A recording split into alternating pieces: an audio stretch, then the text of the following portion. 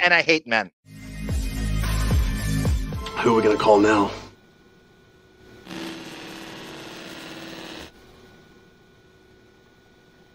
Everybody.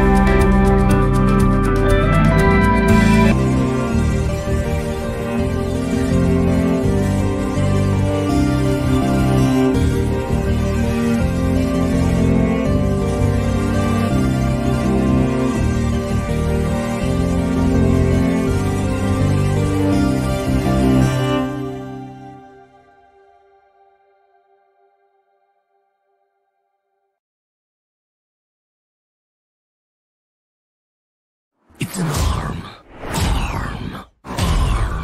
Armageddon. It's always been a struggle for me. And I've suffered with it pretty much my whole life. I thought by now at this juncture it would be a thing of the past. I'd have a chemical handle on it, but sadly I don't. And every day it's a fight and it's a struggle. It's been hit an apex probably in late December, early. I don't want to sound like Adam Dervitt's here, but it was a very long December and a long January. Such scintillating repartee. Actually, anyway. Well, I want to thank you for going over that for the last half an hour. That was such a great explanation, and now we can move forward. Oh, no, don't do that. Welcome, everyone. Welcome. Frank the Tank, A. Smith, thank you for all your kind words. Don't think I didn't see it. I will go into that. I hate talking about my feelings and myself, but I'm going to have to this once. Isabel, welcome to you and your friggin' Orioles. I've been watching a lot of Baltimore crime dramas lately. Hooper, welcome, sir. Good to see you again. Kylo Sierra Alpha, Little Depphead 777, who I used to think was Jack Depp. Now I'm not so sure. We'll figure it out. I need more clues, Little Depphead, with your insider bullshit. We've got Kathy Scott, who just started Mayor of Kingstown, Vaughn, our favorite show, coming back with a season 3 soon. Oh, I can't wait. Great. I'm sure she's enjoying, and good evening, everyone, as well. That's an awesome show. One of the many roles I wish Depp would have taken the Jeremy Renner role, the gritty crime drama. And I'm going to go into my new favorite show, Snowfall, which I just finished. And I want to welcome, MAX-naminiously himself, Davyd the Violinist. In 1954, Willie Mays, in an emphatic stroke of Byzantine whimsy. Holy crap. I've been stockpiling $12 words for you since the last show. So You used the word monolith and Byzantine on the Deppening, and I don't know arpeggiate, which I try to use at least once a week.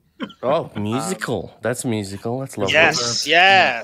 We're gonna, Bon, it's great to have you on because we're gonna be doing a musical segment. I'm gonna compare the Kids to Pearl Jam. Oh, well, that's great. Punky styles. Going And for I have it, a yeah. clip from Dennis DeYoung from Styx, the lead singer, who said a lot of what I say, but he talked about guitarists and the expendability of guitarists in the world today. Wow, And, we definitely overdosed on intros at the start of this show as well. So Davyd did one too. I wouldn't have done mine if I'd known Davyd was doing one. So tell them which ones.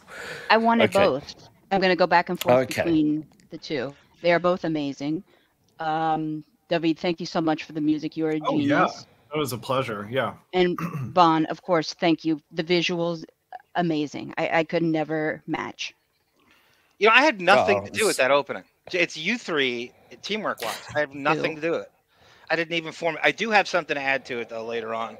The Steve Rogers coming out of the shadows, which we used on the Patreon 21 Jump Street episode, Mr. Hansen and the Miracle at Renner's Pond, which we just put up. That was for Sara. Is very intimidating because she kind of smoked me out of melancholy hiding. You're really intimidating.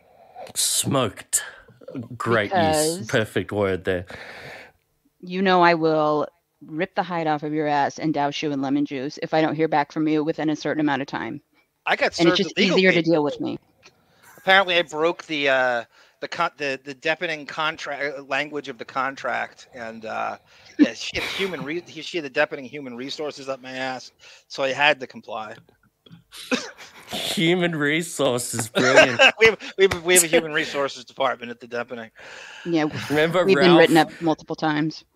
remember there was an argument on Stern, and Artie said he should call HR, and then Ralph's on the phone, and then Ralph, after a minute or two, goes, "And what the hell is HR?" And it was just like, wow, Ralph really never has had a job. Yes, you know? That's exactly right. You think Depp knows what HR is? Yeah, hell yeah. I don't know. Oh, now he does. Now he does. When he was selling pens. That's really funny, Sara. The pen company in the early 80s, if they had an HR department. I don't think HR existed in the early 80s. Frank the Tank, you'll be happy to know that no matter what I denied and no matter what I was going through, the ice level never stopped. That remained consistent. Oh, well, that's... You did.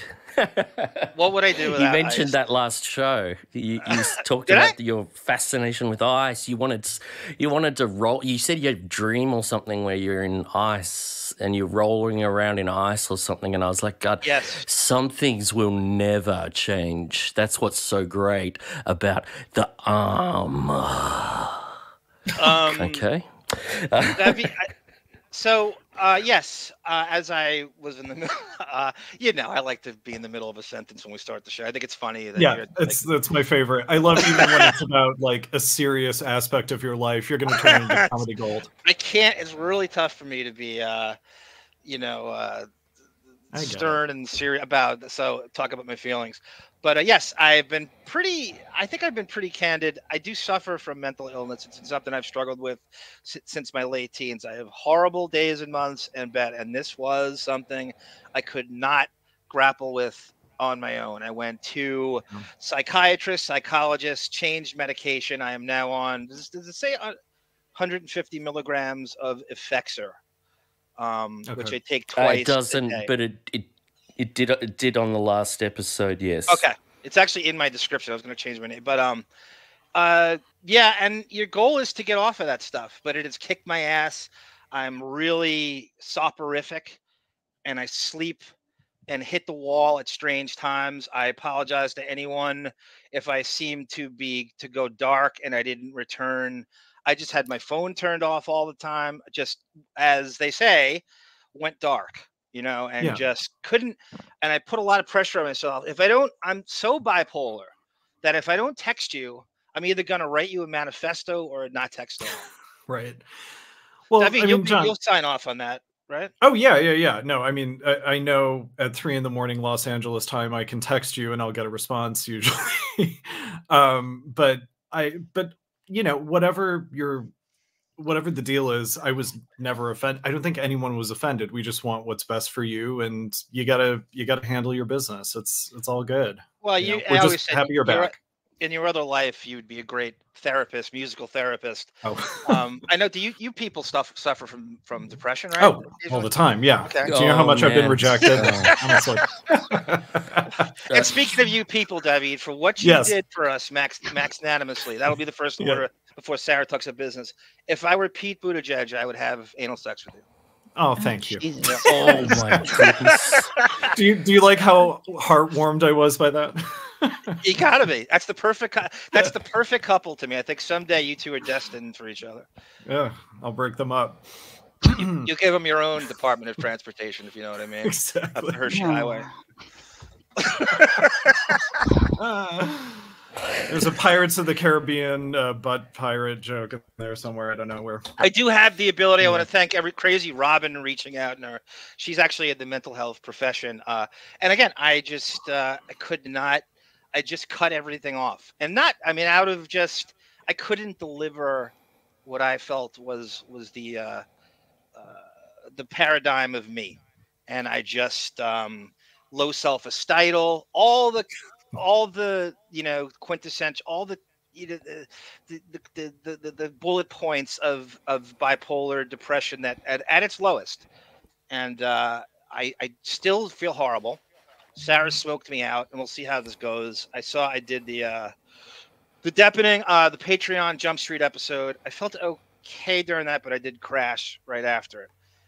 That's for me. That's riding a bike, talking Jump Street. It's not a true test of my mental health. Talking Jump Street.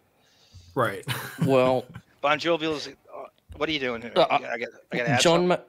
something. Well, can I take over your show for a moment, John? Let me just say hi to Chubby Pickle Adams, Black Morticia Adams. Welcome everyone. Pamela. Oh, P. Caldwell. Pamela Caldwell. Welcome back. Thank you, miss. Babs the Rush. Thank you for everyone's kind words. Overtime. Don't think I didn't see it.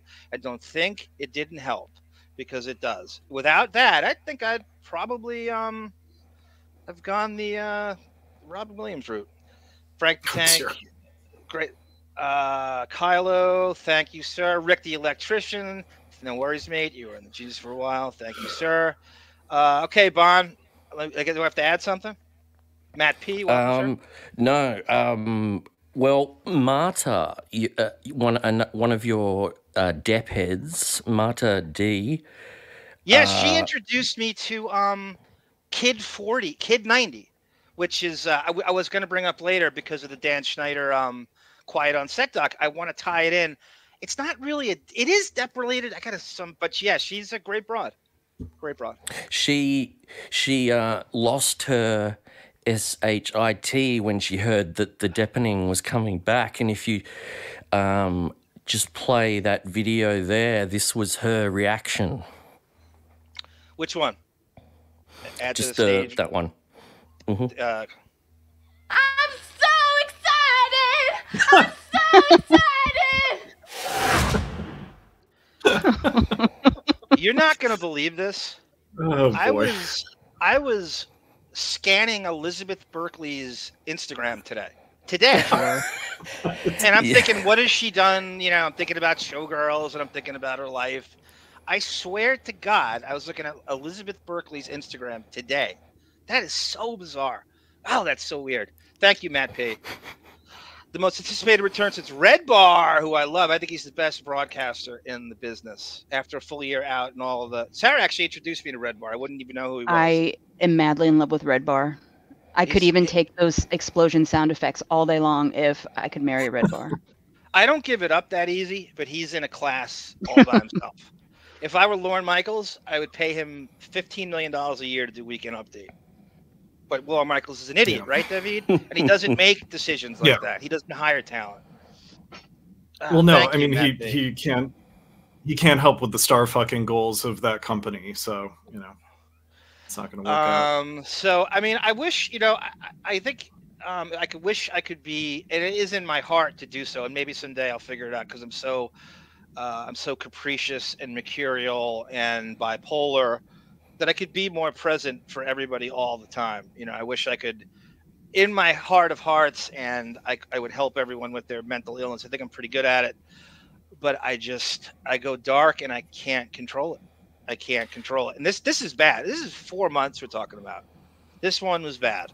I was almost going to check myself into a hospital, and I decided against it because the hospital part doesn't do shit. It's the everything else. It's almost like you're trying to put yourself in some kind of Steve Rogers suspended animation. Like time's going to just wait for you. And the one thing about depression and what I go through is time does not wait for you. Like you wake up, that 4 months is gone. It's not going to, I'm not Steve Rogers where I didn't age and everyone's just going to wait. I cannot put a price tag on the time I've lost in this state of mind from the time I've been in my late teens. I don't even want to think about it because that will drive me crazy. The time I've lost is, there's no getting it back. And just the naps in the afternoon, you know, as far as like radio gunk goes, I don't know how I have to get my energy back. I'm crashing in the afternoon, like in the evening. So about 7:30 Eastern time, I'm hitting a wall and I'm sleeping for 3 hours, waking up sometimes at 11. And with everything. Go ahead, Davyd. And you've, I mean, Jesus Christ, you were putting in all of the effort that is humanly possible into 2 different podcasts in addition to a Patreon channel. And I mean, I'm not surprised that, I mean, apart from just your depression issues, like you've been working really hard at this with this community for so long. So we totally understand if you need a break. You know, we're never offended. Just to repeat myself, we're never offended. And thank you. It's a fun community, and it is more often than not. I'm getting my energy from these people, but I just lost. I mean, I was sapped of all my vim and vigor and endorphins and synapses, and I just died inside. I think I heard a great description or definition was your brain is at war with itself. Right. All the time. And that could not sum me up any better. Every decision from opening a cough drop to refilling the ice for the next day is a major, and my brain is at war with itself, whether it's something deep or something shallow. It's always a war. And that's not some humble brag. Oh, I'm so deep. And no, I understand. You know, I'm just up in my head. And it is exhausting. Do you know other people who have a similar condition to you? Oh, yeah. I'm not abnormal. Okay. I love to, you know, how about this? Maybe I'll give you this. I'll show you who's got the similar condition to me. Oh. Here we go. First, Black Morticia Adams. I finished watching Jump Street last month. Born in '93. Oh, my God. So it's been off the air for 3 years.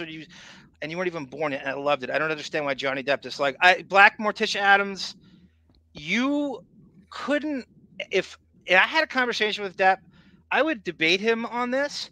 I think the show is so, and it has its cheesy moments for the time it came out, but it is so strong. The concept you get rid of the high school part, you get rid of it could be the Law and Order of undercover shows. It could go there's nothing you can't do with that concept. And with the right thoughtful writers, it is. And when that show was good, it's real good. It's an A+. Yes, it's got shitty episodes. Everything else does, but I couldn't agree more. And that show is better than 60% of the movies Depp's done, at least. Yeah. So this is my diagnosis from Dr. Kipper himself. The statements in here are statements of Mr. Depp, so they either be a party admission or it's use of, and it's Dr. Kipper it's his evaluation of Mr. Depp to treat him for his, as you'll see, his addictions. So I think this is. And it's also accurate that patient is fearful of coming off of opiates but knows what he needs to do. Yes, that reflects the conversation I had. Okay, and then patient also expressed some emotional trauma which causes him depression and anxiety. Also true. And if we go to Kipper 54 of Kipper Exhibit 5. Sarah, Dr. Kipper wants to buy you a negligee for your birthday. I would be so frightened. Is it burgundy? Yes. Okay. Is it going to be ripped up and meat wrapped in it? Teal, like the Charlotte Hornets colors. No, I want burgundy because I want like the real thing. So she's very Johnny Depp. By the way, that's Johnny a real Depp story, will guys. Cut up meat and wrap. Yes, that happened in Australia. Anyway, go ahead. No, you finished now. No, I'm done. I'm good. He bought that for Amber Heard. A negligee or a teddy or something. Right. Yes, very. These are the medications that patient spoke about his difficult childhood and current mood swings. Yes. What did Mr. Depp tell you about his mood swings? That he had evanescent changes in his mood from. Okay, I didn't catch that the first go around, and Sarah actually pitched to me that we do the trial again because now I know what I'm doing on StreamYard, and we could do it with like 10 people, and it'd be really that'd be great. Crying, and we could really reenact it. Like now I know what I'm doing on here. Like I really. By the way, I want to make an announcement right now before I forget because I'm going to forget. I am announcing if my mood strike, if I'm there mentally, I am going to be streaming live the Alec Baldwin trial in late July. Fun. Okay. Right? I love the idea. All you guys are welcome. I'm going to probably have as many people as I can fit to go to daily, rotate them in and out as people feel like doing it. I think it's in late July, early August. Out of New Mexico. I was this close. That's going to be a corker. That's going to be an amazing trial. And then he's got such a tie-in to us. I was this close to doing the Hannah Gutierrez trial from Rust, and I couldn't get it together. I was too up on my balls of my ass. I couldn't do it. Right. But every day I was grappling with doing it, and I'm like, I just don't have the stuff for it. I just don't. No, it makes sense. I was close to do it. I was very close. I watched every minute of that trial, by the way. And I just was every day. I'm like, why don't I just jump on with the Gutierrez stuff? I just couldn't do it. I had so many opinions and thoughts, and I was just I watched every second of it. Every second of it. Thank you, Robert70. Welcome, Fudgesicle. We're going to be talking about Stuttering John in probably an hour and a half. I know that's why you're here. Oh, God. Wow. We're going to talk about One Too Many in about an hour and a half. Right. And we got a commentary on that. Babe Lewis, welcome, Fudgesicle. I missed you too. Babe Lewis, Ed Rooney, welcome, sir. Johnny Depp was offered Ferris Bueller after Matthew Broderick, as you know. Matthew Broderick killed 2 people in Ireland, as you know. Congratulations, Rick the Elect. Sarah Cheney. Oh my God. Isn't Hooper, am I right? She sounds exactly like Liz Cheney. You really do. Is it Sarah Maines or Natalie or Sarah Cheney? You're somewhere in the middle of those two. I can't. Ugh, I want neither. If I were running DC. Go ahead, Sarah. No, you finish, but I need to get to thanking people because I'm going to lose them in a second. I was just going to say, if I were running DC Animation, I would cast you as Barbara Gordon or at Oracle as Batgirl in a second to voice it over. You really are the perfect Batgirl voice. You really are. Go ahead, sir.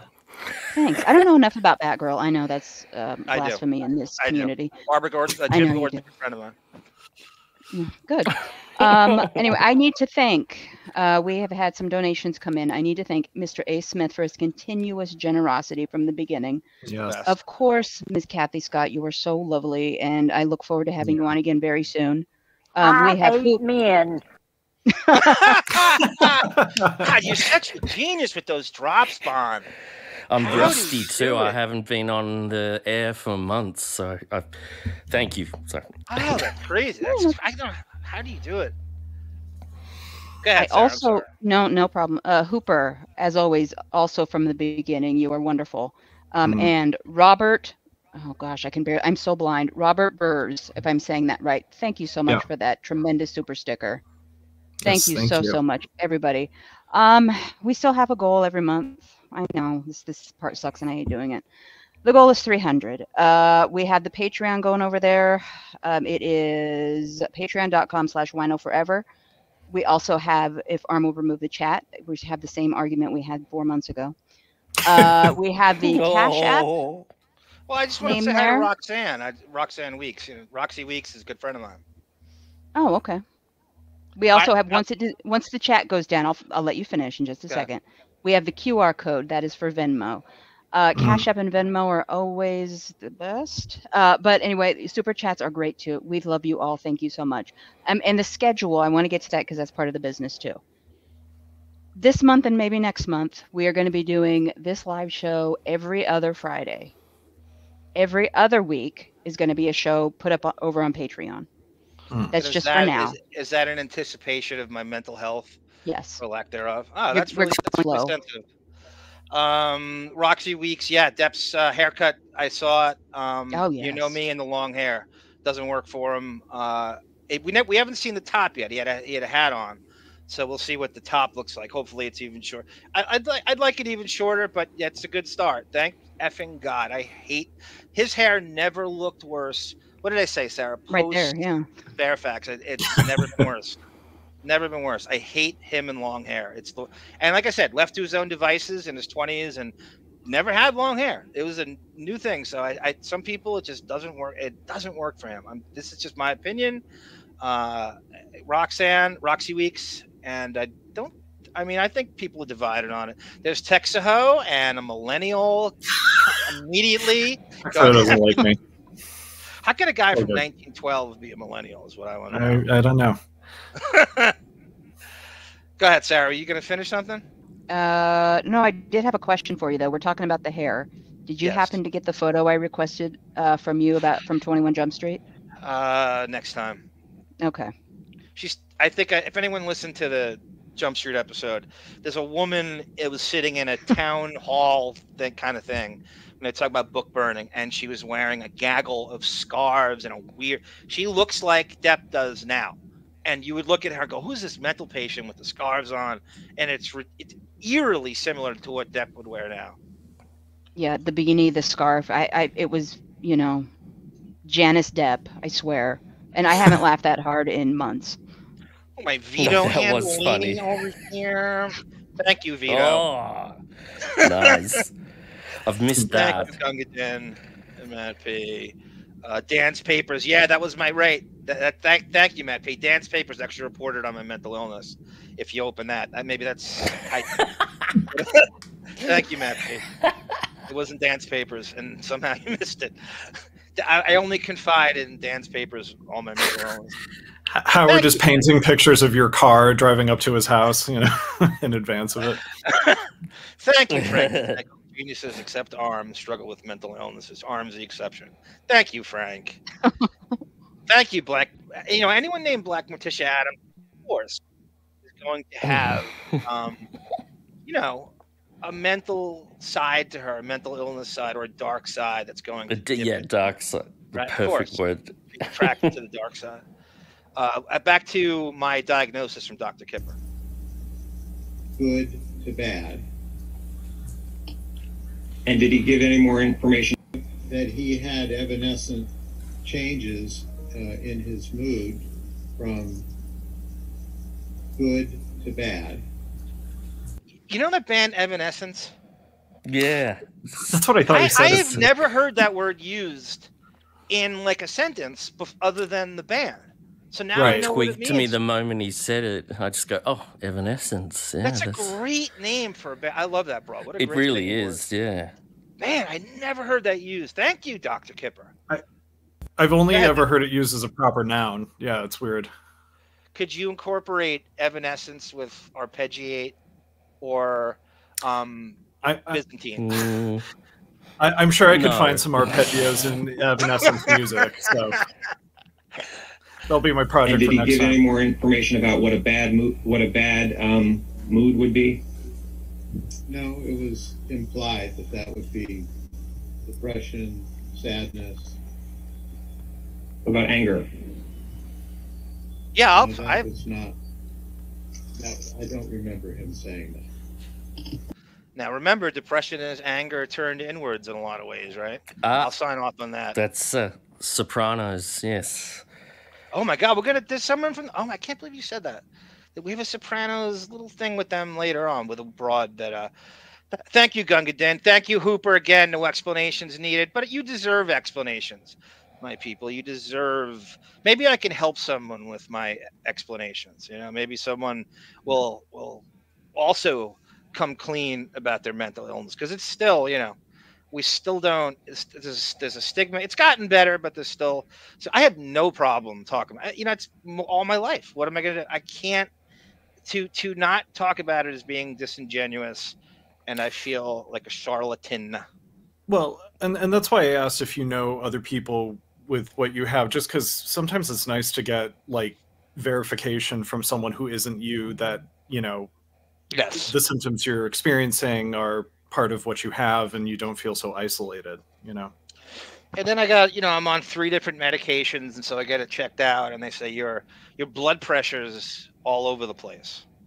Yeah. And I'm thinking, there's thoughts about, you know, like, that scared the shit out of me. And that spiraled me into, and I had to get that under control. Then I'm thinking, like, why Chadwick Boseman and not me? He's got a vibranium colon, and the guy still died of colon. I had a colonoscopy in this time. Thanks to Chadwick Boseman. I really did. Like Howard, it gets one every week. I actually, by the way, his colonoscopy stuff is absolute bullshit. Do you know what a saga that is just to get one? What you have to go through? There's no way you can get that capriciously. It's a whole. You have to take this like X-Lax lemonade liquid. You have to fast for like 4 days. There's no way in hell someone's doing that more than once every 5 years. If it's tied into his anorexia, I could see him being super frequent about it. I don't know. Yeah. I happen to have a medical problem. Somebody, was it Marta? Was it somebody compared my exit to Artie's exit, and it's eerily similar to Artie leaving. The last day we did Gunk was like mid-December or something, and that's exactly when Artie like never came back. Or something like right around that same time, that sort of. I'm on Subutex. That's a powerful drug. The similarities to Artie and Depp are crazy, by the way. Go ahead. I feel like he cropped up like 4 months after he left the Stern Show, too. I feel like it was sort of a similar timeline to his resurfacing. I could be misremembering that, but. No, he might have stayed away much longer than I did. As far as just dropping out of sight, but he loves going away and coming back, and he hasn't come back in a while now. Pop culture peekaboo, yeah. But that's John. That's when I knew. Sorry. No, go ahead. Go. No, that's when I knew something was wrong, because I emailed you and said, "Hey, why haven't you guys done the Deppy Awards? Remember?" Right. We were to do for Sara. You got that? I've been 27th or 28th of December. I was like, they haven't done the Deppies. Would you guys like to work on it with us? Would you guys like to help? Yeah, because John, just regale us for some new ideas you've got for the Deppy Awards, for the categories for nominations. This can go for 10 minutes if John fires up. He's best hairdo. Here we go. Best childhood friend: Isaac Baruch, Bruce Witkin, Sal Jenko. That kind of stuff. He can keep going. Yeah. Let me see. Best black co-star. Best black female. Holly Robinson. Now he's Sara, rolling. Garcella Beauvoir. And I'm not getting into this topic with you. Those are some of the categories we're gonna. Continue with your video, John. Sorry for interrupting there. And this note also said that he'd been depressed for the past 3 days. So the first one, primary dopamine imbalance. This in general terms, I don't know.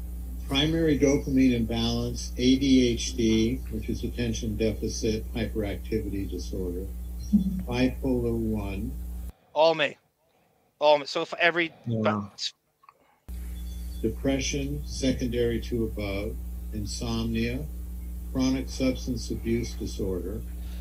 Now, like that's where we're different. Just the substance, like his MDMA and what would you say, Molly or cocaine? We could throw in there. It's just everything. Alcohol. What's the hillbilly heroin again? Oh, Oxycontin. Yes. That's his, and mine's Ice and Pepsi Max. So it's not that, right? You have much better vices. Yeah. Chronic substance abuse disorder, chronic reflux. What's chronic reflux? Acid reflux. Oh, that's yeah. What does That's that bad mean, Alice? digestion. What is it? Your stomach acid comes up into Oh, I your have throat. that. I have that. You're just trying to match. No. I definitely have horrible stomach problem. Absolutely. Absolutely. I can't keep anything down. With respect to these items, are these an official diagnosis of Mr. Depp? These are my impressions, yes. Say impression, is that considered would you consider that a diagnosis? Yes, Miss Myers, that's my diagnostic impression. And that's I'm similar to every way except the substance stuff. I wish I had. There are times I wish I could blame the alcohol or blame. I wish I could. Do you think Depp has blamed substances for things that are maybe just like born in him chemically in terms of his mental health? Okay. Yes, I think it's a great way to shirk personal responsibility is blame the I remember yelling Pat O'Brien. Remember the Pat O'Brien stuff with the recordings of him back in 04, 05. Yeah. Do some coke. Right. Betsy and everything. It was a dirty old man cheating on his wife that was blaming the alcohol, and boy, that pissed me off. It's not. Right. It's never the alcohol's fault. It's your fault. That's. G Canada, welcome, sir. Thank you for all your kind words and reaching out. Don't think I didn't see it. I said that before. He's a real mensch, and they usually are in Canada, right? They seem to be built of really, really stern stuff up there. It seemed like a real Vito and Alina Armin on because like when Artie left. Oh, did you say that, Vito? Did Marta say that? Oh, I'm sure it's multiple. That's so pompous, but it's not a bad because it's astonishingly similar timeline. Emotional regulation is one of the keys to happy introverts. Thank you. Well said, Rick. He has a master's in electricity and psychology. He's like that dentist comedian, whatever that guy's name is. Yes, why can't you be both? Great. Electrician / psychologist. You need to eat some gummies. Oh man, I don't marijuana and me don't go well, Hooper. It does not work for me. I cannot deal with losing my energy. I'm sleeping enough as it is. Too much. There are days where I'm sleeping 14 hours. Oh, wow. And that's the reason why we did it at 3:30, because I'm crashing in the evening, 7:30, 8 o'clock at night, just every day. Thank you, Joni. Welcome back. Thank you, Joni. We can't wait to have you back on and do like a kind of European roundtable with you and Bon Jovial. And we got it. I mean, it's really international. That's the thing about Depp, right? He's an international name. Oh, get a penguin from Antarctica. Yeah. Yes. Depp would love the cast of characters that you have on this show. He would be impressed. I think he would. Brendan, I thank you for your kind words, sir. I have God, you see how many wrestling references he made, Sarah, in the Patreon? I love every single one. He's like my soulmate. I would talk Cody Rhodes WrestleMania 40 with him for 5 hours. What the hell was he caught a Don Kernoodle reference I made because Sarah's bringing back the word canoodle. Here we go. All right, John, can I take over your show for a moment? Yes. Because it what you're about to say is part of it. There's been so much media speculation on the show returning, and I thought that some people may not have seen the Patreon episode, and some people have been wondering if John and Sarah still have that kind of chemistry. And now you've said the word canoodle. If you just want to play the video for it, we can just sit back for a couple of minutes and look at the events that went down in the last episode. And everyone in the chat, I'd like you to tell us as this plays, do John and Sara still have that magical connection? If you want to play that, John. Oh, okay. Today. What does that stand for? Happy to be here. Oh, okay. I'm not going to get any B. Arthur attitude this time? No, I'm going to be nice to you today. Gem, you like the, right? She's truly outrageous. Truly, truly, truly outrageous. Gem is her name. No one else is the same. Gem is her name. We are the misfits. Our songs are better. My favorite Nubian princess, Holly Robinson Peete, is the star of the next episode. I know. I got to put it together. Hey, put this together, Toots. Mm-hmm. I always talk about the house on every block that you're going, what's going on here with the jet skis and the dirt bikes and 10 cars in the driveway, having parties at 3 o'clock in the afternoon on a Wednesday. And you're like, what is this? Every drug dealer's got to live somewhere, right? Mm-hmm. And this is kind of one of those houses, although I think it was like a mansion. Okay. Johnny Depp, the real Johnny Depp, is obsessed with this baseball hat that is given on set in season 1's baseball episode called Low and Away. So somehow he takes the hat from wardrobe and he just keeps it in real life and goes on to wear it in several episodes after the baseball episode. He's not on the baseball team in the episode. Penhall is, but he takes the hat from wardrobe and just dry humps it for the rest of the show. And I honestly feel like he still has it to this day. So this is Jennifer Grey and Depp in the airport wearing this hat. And I say this and I go to this hat because he wears this hat this entire episode. Almost from Jump Street. Mm-hmm. Okay. I'd really like to be caught canoodling with him in a back alley. Man, you're bringing back canoodle. That is a word. That is a 90s paparazzi word. Nobody says that anymore. Somebody has to. That's a good internet name, canoodle. Uh-huh. Gotta make it to the border of Canada. Sara rides like the wind, rides like the wind. And one of the ways that he influenced me was I grew soul patch because of him. Oh, Lord. I really did. Floppy disk. No. Look at this. This is 1990. Is that a floppy disk or a hard disk? Oh, I guess it's a hard disk. What's the difference between a floppy disk and a hard disk? What it says. A floppy disk is bigger and it's floppy. A hard disk is smaller and it's hard. No puns intended at all there. How about you call it a flaccid disk? If we needed a sizzle reel for the deppening, that's it right there. I sound like my fear. My fear is, and I don't care if we ever do, but WATP picks us randomly because somebody sends it in for a cringe of the week, and they edit out all my okay, and just play it on a loop. I fear that every time you listen to that podcast and you hear what the preview for the next week is, I'm like, please don't hear my voice. Please don't hear my voice. What if someone did that and they edited in, just edited all the times John said, Sara, Sara, Sara, Sara. I enjoy doing that. Do you guys remember how crazy they were with that word? Like Ethan Hawke and Uma Thurman canoodling at Babyland in the East Village. That was like the paparazzi word. It was huge in the 90s and early 2000s, and it just stopped. Now we have gaslight. Everyone says gaslight over and over again. Holy shit.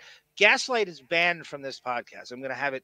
And now I wish canoodle would come back and gaslight would go away. How about that?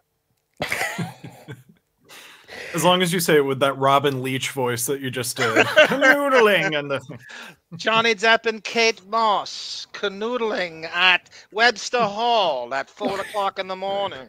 Can I tell my favorite Bert Kreischer story real briefly? Jesus. Thank you, Fudsicle Arm. We thank you for being so open about your issues. Talking about this stuff always helps others going through the same thing. I hope that's great. But if I could help one person who has an addiction with ice and Pepsi Max to just accept it and run with it, that's all I care about. Thank you, Robert. Thank you, Bobby Burrs. Bless you. Right, Sarah? Classic Burrs Absolutely. right there. Wow, thank you, sir. So generous. More than we deserve, as Sarah would say. Well, More than you know. would I More not? than Would you- I say that? Yeah, you go. We appreciate it more than you know. More than you know. That part, yes. The more you know. So on to Davyd, and this guy is, like I said, if I were Pete Buttigieg, I would have anal sex with you in Indiana let me have and my way Ohio. with you. Oh my god. John, who was it that said, like, who in the chat said, like, I just always assumed Arm and Davyd were scissoring, like, off mic somewhere?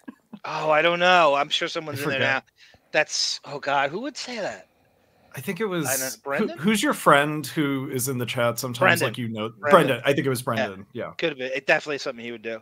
Yeah. Thank you, Texaho. Guys like that crave artistic credibility, resent their good looks. Yeah, I resent mine, especially if it causes their career to stray into teeny bopper territory.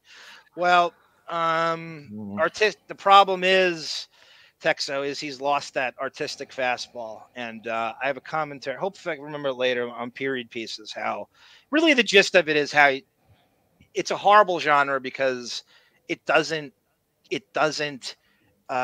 teach anything. You can't learn anything from it. You can't, not the history. You can't relate to it, and it doesn't pass it. You ever hear the term pay it forward? Like, yeah. where you Yes. glean something out of a film. I relate to this guy. I blah blah blah. I learned something from it. There's nothing when he does a period piece. There's nothing you can glean from it as an audience member. You can't relate to it. It's very pretentious. It's very European. It doesn't pass along anything that you can grab onto. Do you think the bad years of his film career are starting to outweigh the good years, or is it about 50-50? That's something Davyd, I do that math every day, and it's getting close. No, he really does. It's getting close. I believe it. It's probably not there yet because right. His problem is a lot of times the movie stinks, but his performance is great. Right. It's stronger than the movie, so it's a hard equation to go into. He needs to challenge himself again and get away. I always say, get away from Burton, get away from Disney, get away. Anyone who's wishing for a Pirate 6, you're going to have a problem with me. I also feel like his bad movies, like you forget that he's even in them. It's not like Dwayne "The Rock" Johnson, where it's like he's in a bad movie and everybody knows it, you know? Yep. So that kind of skews your perception of like how much quality work he's done in his career. Yeah. He's a pretty modest guy, you know, and he's not going to, you'll never hear him go, oh, I was great in the movie, but it sucked. He'll just say the whole thing sucked, but he has it. He's not a guy that can give advice because he's had it really good from the day he got off, you know, got out of from Miramar in the early 80s in 1983. He's, you know, he gets 5 minutes in LA. He's get Nightmare on Elm Street. He gets the Jump Street thing, and he's writing his own ticket. He gets to write his own lines. He has a pick of insane amounts of scripts and options, and he's been able to run the show for quite a while. So he doesn't have the struggle that many actors go through for those years. He didn't want to do, everything was gravy. He didn't even want it. So he can't really, and his presence and was so seminal to the films he's on that he's allowed to be 2 hours late. They don't give a shit. And you've heard all the delinquencies and the stuff they put up with. Nobody could do that. Nobody could get away with that except him. Yeah. And still demand the payday and still have everybody. You can't, you know, so he needs to be appreciative of he's walking higher off the ground than anyone else. It's really hard for him to impart advice because no one's going to do what he did in that way. And that's, it's a compliment, but it's also saying like, you didn't go ahead. I'm sorry. Oh no, I'm sorry to interrupt. You make an interesting point. I don't know if there's like an interview with him where, or like a panel where someone asked him for like general career advice. I was just thinking about that. Like what career advice would he give when his career is so unique, and it's based on a charisma that he probably doesn't even know that he's exuding. Like, how could he even speak to that? You know, exactly. These are the tangents we go on, like where I don't, you know, like sometimes it's fun to catch yourself in the middle of a off-road kind of tangent. We're in a cul-de-sac. In any long-form interview Depp will give, you know, even like inside the actor studio, you know, Lipton's asking him about, you know, if you're going to give advice to, you know, that's the whole thing, is to give advice to these new school students. He can't really do that. First of all, you don't have his cheekbones and charisma, so he can't give you the advice. He can't. And then Depp will do this sort of Marlon Brando and Susie thing where he goes, just tell him, oh, fuck you, just, you know, do whatever you want. You got to follow your path. You got to follow. They can't. You can do that. You can do that because you have this unearthly charisma, and they need you more than the film, more than you need the film. You can't impart advice to civilians, to pedestrians, to commoners. They can't follow it. They can't follow it. You will be on Skid Row with Sebastian Bach if you do that. You can't. He has. Try to play humble as you want. We can't. You can't. Those new school students don't have a prayer in coming 100th to follow the path he did, or they'll be out on the street. They have to capitulate to the man. You don't. They do. Yeah. And they have to be okay with being character actors and not leading men and women. And, you know, I mean, there a lot of those people, most of those people are in for very different kinds of acting careers than Johnny Depp, you know? Yeah. Yeah. I mean, he not only, he has two things going for him. He could do the leading man thing without breaking a sweat. And then he gets to play, you know, there was the thing with Depp, it's been said for decades now. He's a character actor trapped in a leading man's body and face. So he gets to do both things. There's like 4 people that can do that. Yeah. Robert Downey Jr. might be one of them, but Downey was on the ball, you know, until Favreau pulled him out. You wouldn't know Downey wouldn't, you know, if it wasn't for Favreau, honestly. And Depp could have taken the Tony Stark role. Yeah, definitely. That's interesting. Bond is the drop king, Fudgesicle. I agree with that. He passed Fred Norris by like he was standing still years ago. Well, not even close. Easily. Not even in 1 week, he has more innovative drops than Fred has in the last fucking 15 years. It's not even close. You shouldn't even take it as a compliment, Bond. Like, he's not even in your stratosphere. Not even close. Back in the 80s, transition TV. Yeah, thank you for transitioning from TV. It was harder, Joni. I go over the list. She's talking about transitioning from TV to film. So there was a list that I compiled back then, and it was George Clooney, Michael J. Fox, Tom Hanks, and Depp. Yeah. That was it for quite a while. And now that line is blurred because TV is better than movies, in my opinion. You know what's funny? I always think of this example where, and Sarah, you'll probably know the name of the movie, but it's a Justine Bateman, Julia Roberts. It was Julia Roberts' first movie. Satisfaction. And Justine Bateman saw it as her transition to film, and then Julia Roberts turned out to be the big breakout star. So like when it went to video, they changed the billing. So Julia Roberts' name was like at the top of the film. And yeah. Same with Mystic Pizza. Right. Yeah, exactly. Gungadin agrees, Sarah. You'd be a great Barbara Gordon Oracle. He agrees. I'm going to take your word for it. I'm telling you. Sarah, you are the recording secretary for the Deppening. I am. Our Robert's rules. The last 3 weeks pulling this together, I'm exhausted. Aww. Every day, sexy profession. Every day. Okay, is he up for it? Is he still? Are we still doing this? Can I post something? I'm exhausted. No, I'm exhausted. Well, speaking of the movies, over these months break, Sarah, have you caught up on your Depp bucket list, movie list? Have you seen any of the films that you always claim you haven't seen yet? Let me give you the excuses first. Okay. Oh. I am still unpacking boxes. Okay. How many weeks does that take? Um, Weeks. Too many. Two households merging together. All right. The answer is no, everybody who's hanging on the edge of their seats. None. The other half of the excuse is I have decided to save them for Patreon and do watch-alongs. Okay, First time that's fair watch-alongs enough. for Patreon. That's a good way to get out of that. You did well. Exactly. That works. Thank you. It's a last-minute excuse. But it's up to Mr. Arm which ones we're going to watch. Yeah, Sarah, that's like Infinitum Nile and Scaramanga Brothers merging together. Poor baby. Wow. You know, Scaramanga Brothers, Depp's brother, Danny, is actually, that's his word. When one of his production companies called Scaramanga Brothers. I think that's the publisher of the Brothers book too. You love Danny Depp. I do. Depp. I know. I'll finish that book someday, a year and a half later. Your dream is to do the musical score for Danny Depp. When they adapt it, yeah. Right. John knows line movies. Sorry, Johnny. No, Texaho line of the night for Bon Jovi. She says, "Bon, forget that. You're the panty dropping king." Oh my goodness! Very good. Very nice.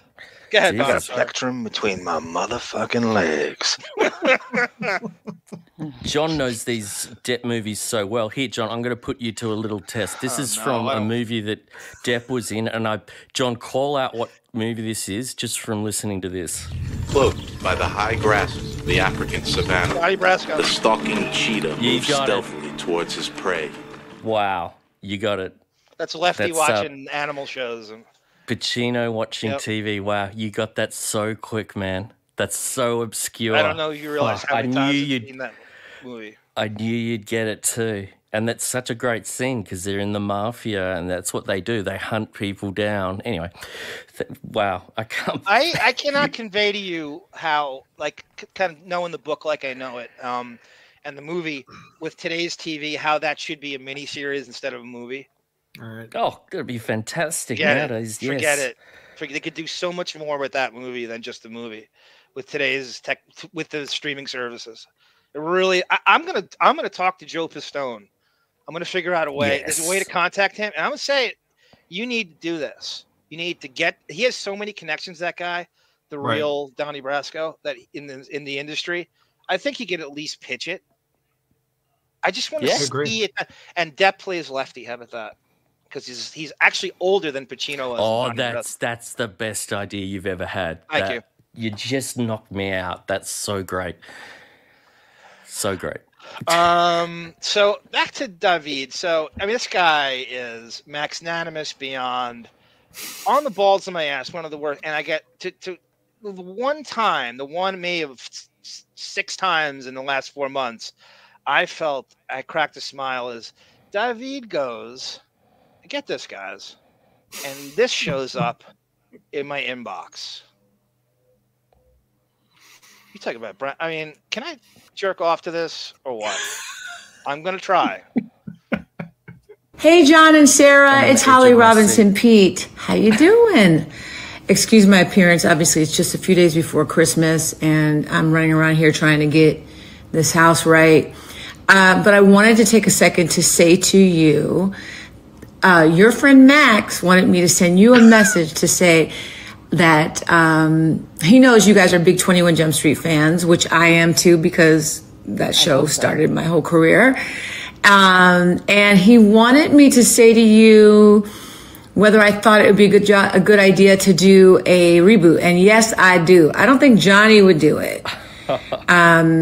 Because he kind of famously never really loved the show. Well, in the beginning he did. But some of the other guys might do it. I think we could do a really cool reboot of the show, and I think I should play the captain of the police force, Judy Hoffs. Oh. Captain. Anyway, have a really great holiday with your families. Hopefully, you have a great 2024, and sending you love. Oh, my how great is that? I'm loving you, Davyd. Oh, that was so cool. Oh. My favorite part of it, my favorite part is that in classic Judy Hoffs style, she doxes me right away. You know, she blows my cover immediately. Oh my God. That's why when I got Monique the cameo from Brent, I called myself Bonnie. So so Brent goes, "Your friend Barney." Do you know what Davyd means by that? So on 21 Jump Street, famously, Judy Hoffs ruins her cover in about 3 hours in every assignment she's on. So it's perfect. Yeah, so it's perfect. It was That's it was the great perfect timing. cameo. The perfect cameo. Did you tell her that was our idea? How did you write that up? No. I can tell you. I think I just said because it was a gift. It was a Christmas gift for you. I was hoping to get it when I did my last Depp tour. I was hoping she would do it before we were going to do that show, so I could tag it on at the end. And it came the day after we did that last show. But I said, I think she, because I asked her like what her favorite Johnny Depp story was too. She and probably she is way more than we know. Well, Probably right, way and more she, right. Let me see.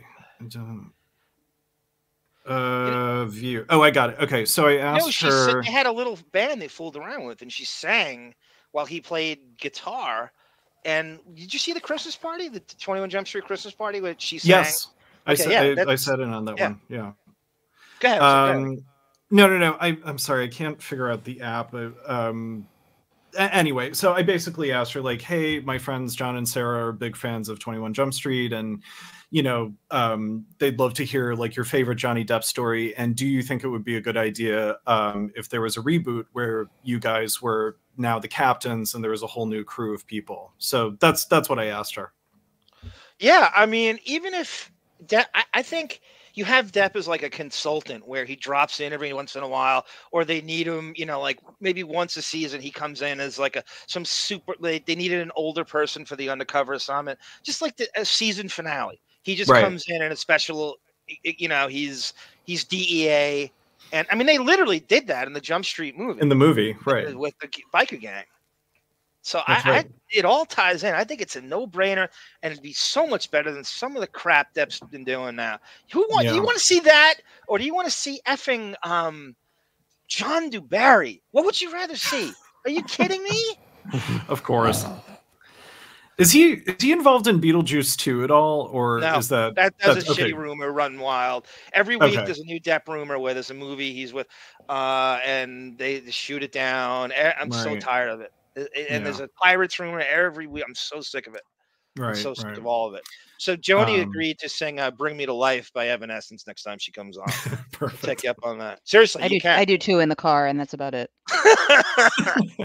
Schweppes and effervescence. Effervescence is a great word. Effervescence went the way of Canoodle Hooper, and we got to bring back effervescence as well. Thank you, Gerard Randall. Jerry Randall. It's a cool name.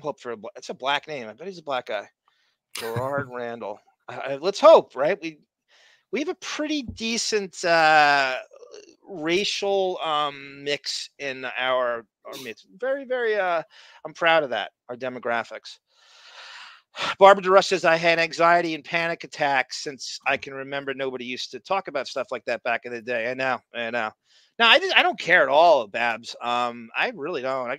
There's much more embarrassing things than that. I'm so numb to it all. I have no problem. X-Lax lemonade, says Brendan.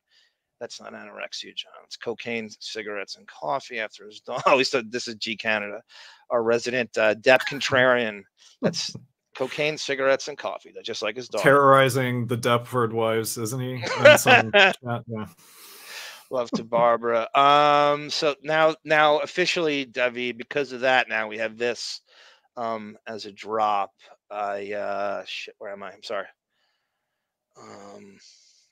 I just did this a second ago. Hey, John and Sarah, it's Holly Robinson Pete. How you doing? So that'll be like an official. Oh, that's nice. I like that. Thank you, Josh Foster. Who am I? Purvis Short over here.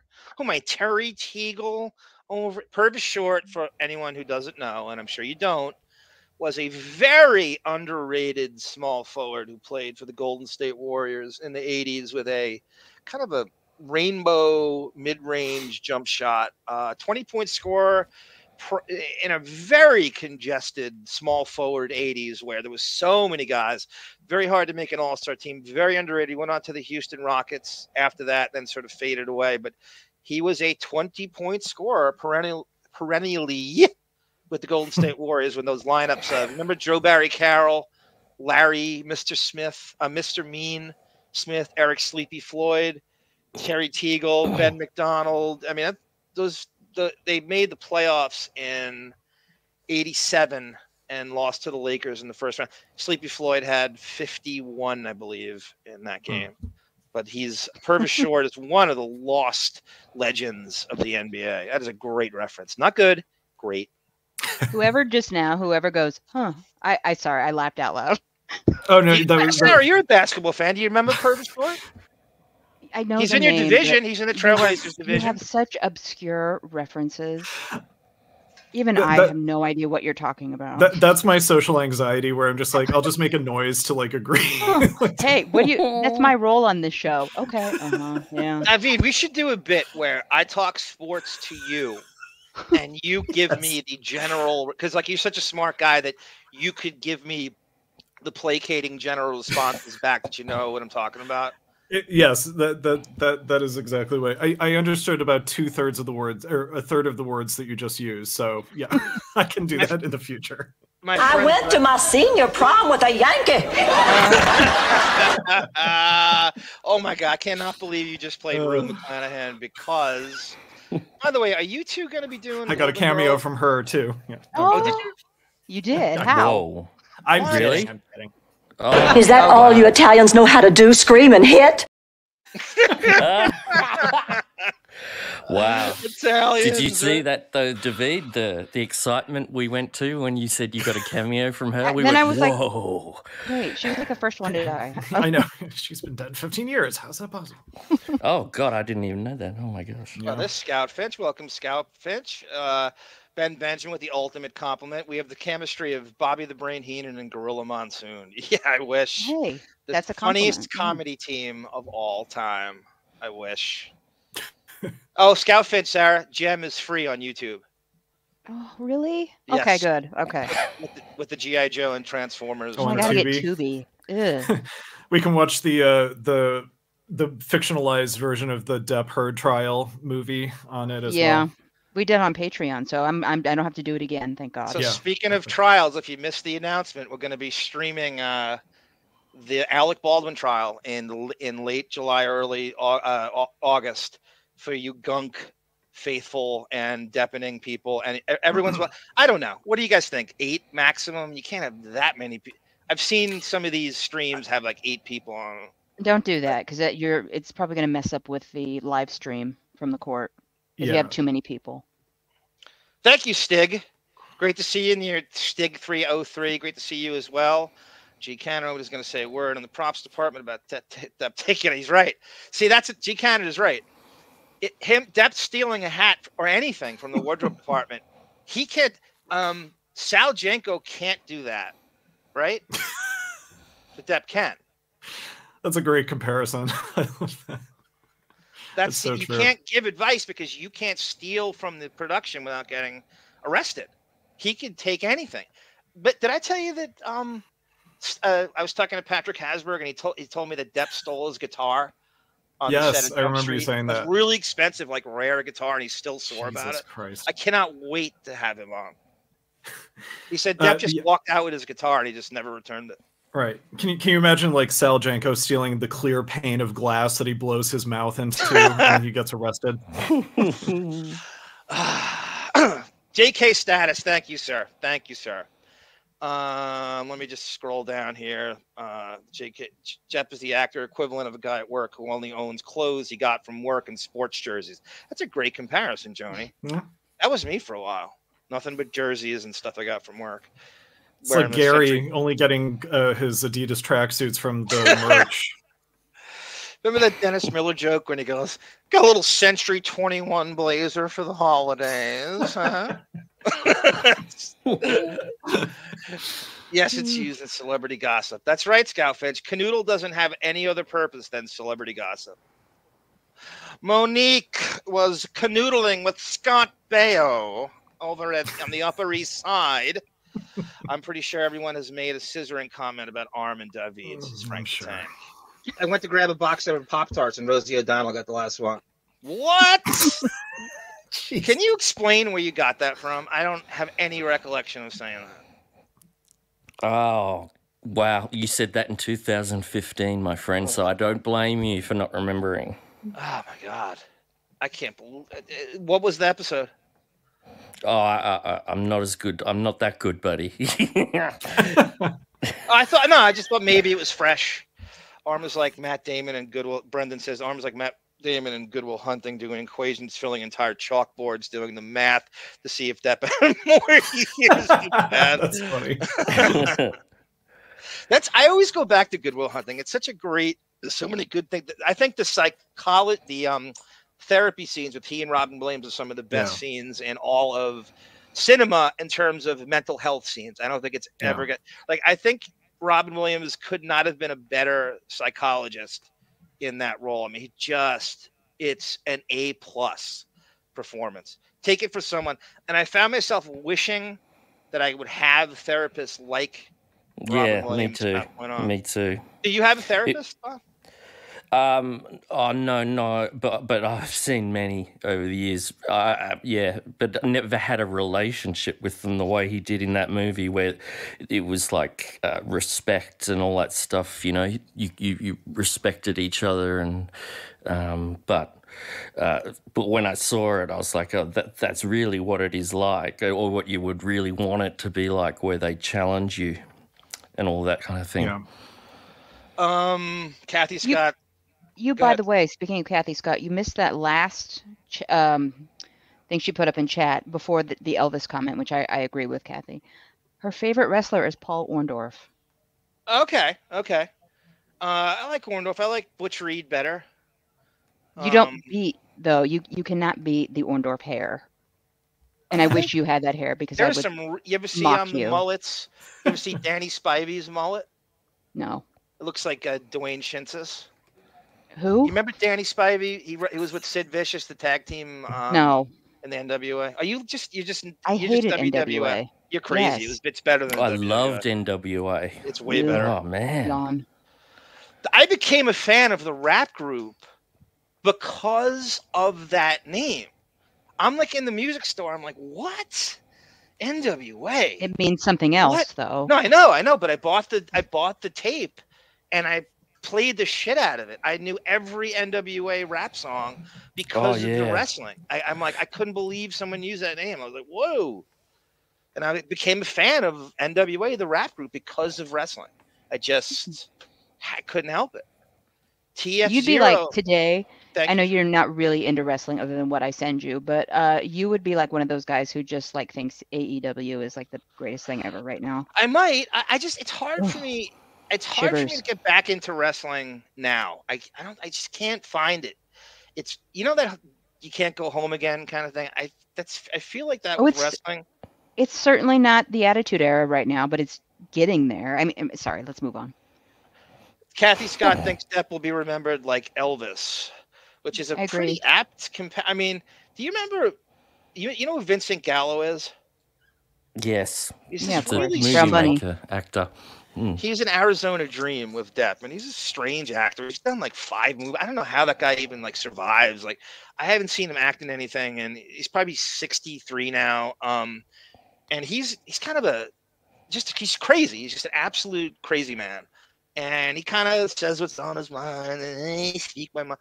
And he said that his observation was that Depp and his mom had a real Elvis and his mom vibe. And this is like back in the early 90s, he said that. That's pretty prophetic. In an article I read on Depp, it was like, it might have been, I forget, Movie Line or something. Okay, where are we here? Let me scroll. Let me get through these comments here. Can't relate to the humanoids. It's a Bobby the Brain Heenan word. Pellel, very nice. Perhaps write a biography about Depp. I was in Oregon. I'd make Sara macaroni and cheese and rub it on her fucking feet. Not rub it on her feet. Oh, okay. Rub her feet. I'm sorry. Arm combined that in his dirty mind. Yeah, is that what you're into? Sarah, would you take a Speaking foot of- massage with those little Sasquatch feet? of Yeah, yours? don't you have a sound drop that goes along with that? Which say again? Oh, With feet? Feet? I Somebody who am, was into feet? Oh yeah. I will rub lotion into his feet. Wow, I was scrambling to crack. Bon under pressure. As Dan grew more powerful, he became more verbally abusive. So that's Quiet on the Set. Fuck. And that was my cousin in his office. Oh wow. I will cook him macaroni and cheese. And so Dan Schneider, the awful monster carcass Jabba the Hutt producer who is abusive in every level, has a foot fetish, and they're creepy ass tween and younger foot fetish compilation videos of him he put together that is not comedy on any level. It is just straight up pedo creeper fucking bullshit. Yeah. Johnny Meyer says she was mean to me on the set of Hanging with Mr. Cooper. I don't believe it. I don't believe it. David's agreed to do the musical score for the new reboot of Hanging with Mr. Cooper. I'm the right hire for it. Yeah. Johnny Meyer said that. I want to not believe that, Johnny. I'm gonna ignore that shit. I know I asked you about that. I will revisit it at some point. Leave it to Johnny Meyer to make it all about him, right? And open that window for him to talk about himself. Welcome back. There's Monique. We miss you too, Monique. Oh wow. Yes, I gotta text you my gosh. deal. I don't know if you listened to the beginning of the show and my issues, my medication issues, and where I stand. I had some ideas I want to in the future, in the summer, and we would love to have you on the Alec Baldwin watch along, and you're more than welcome in every detail. And I miss you too, and I love you. I love you. I love you, Ilaria, and I love you, Monique. By the way, did you see? I forgot to get this video. Alec Baldwin was at the Don Lemon gay wedding. Were you invited to that, Davyd? Did you do the? I wish. Oh my God. I wish. Don Lemon got married in Manhattan, and Matt Lauer and Alec Baldwin were at the wedding. Oh God. And they show them on the street waiting to get. They had some kind of like New Orleans kind of motif because he's from New Orleans. And Matt Lauer and Alec Baldwin just shamelessly showed up and went to the wedding. What year was that, though? Last week, Saturday. Oh, God. Matt Lauer being invited to anything is dangerous. Wow. Yeah, it's like... Yeah, that's unbelievable. There's a paparazzi account on Instagram called Elrod Donez. Oh, yeah. And it is so he gets everything in New York. His big thing is probably 5 times a week he just gets Bradley Cooper skulking around Tribeca, just walking. It's like he wants to be on it or whatever. And he tries so hard to not be seen that he's seen. Sunglasses in the hood and Ryan Reynolds all the time. It's those two every time. Bradley Cooper, it's a comedy bit of like you're overdoing the fact that you think you're going to be assaulted by the public, so you wear the biggest dark glasses you can. And why does he even need to live in New York? Yeah, right. Skulking for an Oscar. Yes, I know. Say you do. They love to just like be bicles. I don't understand in the industry why you need to even live there. It's such an inefficient way to spend your money. It's like so in interviews they can say, I still love the city, man. Yes. Never gonna abandon. That's my city. Edge. Yeah. It's a personality transplant. Yeah. Kill a Mockingbird, Isabel. Thanks again, Monique. I have to text you. It really I can't repeat what I just went over, so you're gonna have to listen to the beginning of this with my issues, my mental health issues. I don't want to mess with the chat. Have a great show. Break a leg, unlike Kevin War, crying laughing. I call him Warray. I cannot wait to do that Baldwin trial. I'm really looking forward to it. And I'm really looking forward to Katie Aldana joining us. And Judy Tenuta, welcome, Katie. Sir. Thank you for all your support. I feel so bad with Judy Tenuta. Like the height of when I really started my downward spiral in the depths of the ocean, Aquaman had just come out. I was supposed to see it. That's how I knew I was bad. I didn't see Aquaman until 3 weeks after it came out. That's really, really telling. I've never once not seen that stuff at least 2 days in. That's how I knew it. I'm like 3 weeks. It took me to get it together to see it. Maybe even a month. Might have even been a month. Okay, where are we? Type 2 diabetes and weaved it into a comedic classic. Bond, are you with us the whole time? What are you going to do? Sorry, what would are you going to stay with us the whole time, or because I want to get to what you would? Today. Okay, good. Yeah. I'm not going anywhere, buddy. I love you. I've missed this voice. Sarah, I sent Sarah an email the other week saying, "Does he still have that gorgeous American accent?" Do you think I have a Long Island accent? Oh, no. God. Still? Yes.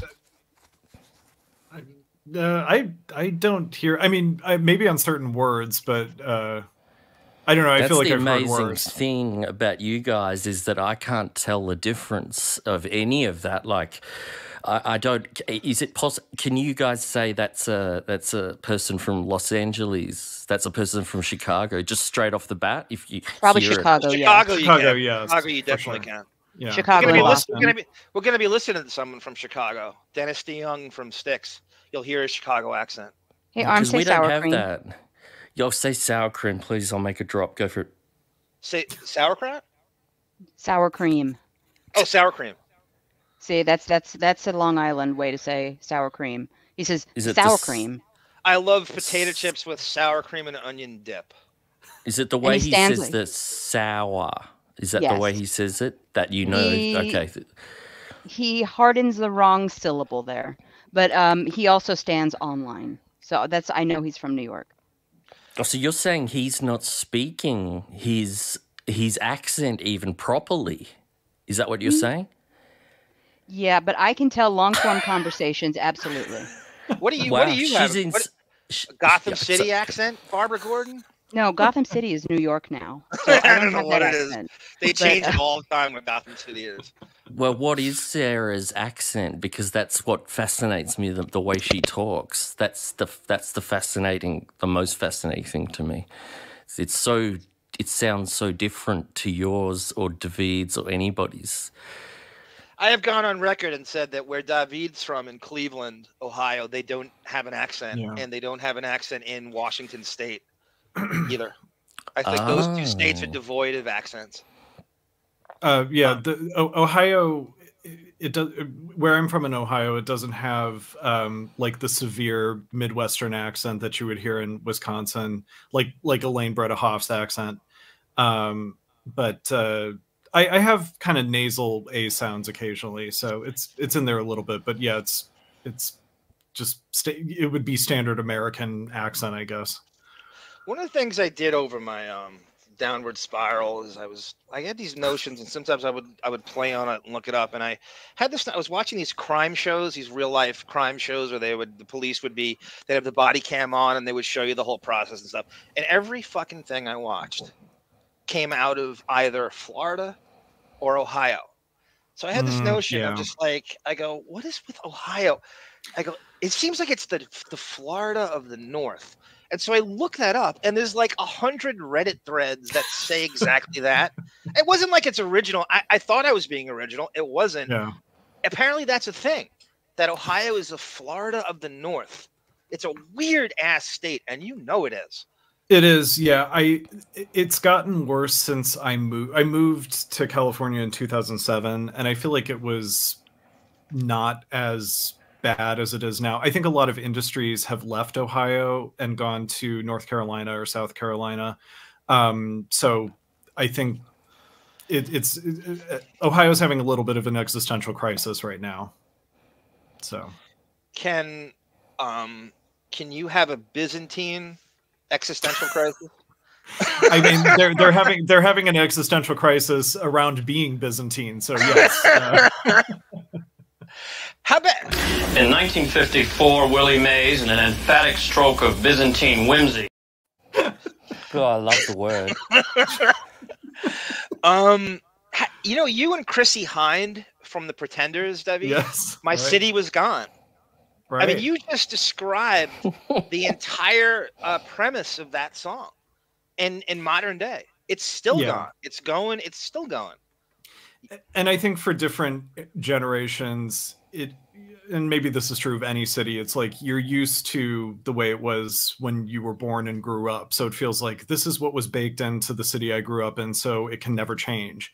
And when it does, you feel like it's gone forever. So, So with that, God, I think I want to get to this first because it was my friend Brendan contacted me, and I got the text like 3 days later, and he's absolutely right. This is a fascinating interview with a broad named Lola Glaudini, who is an actress from a bunch of stuff. The Sopranos. Johnny Meyer in about 2 seconds is going to have a story from her. She was mean to me. I work with her on Christmas Kiss 2, and she's in a bunch of stuff. Actually, she's in a movie called She's in Portland, Sarah.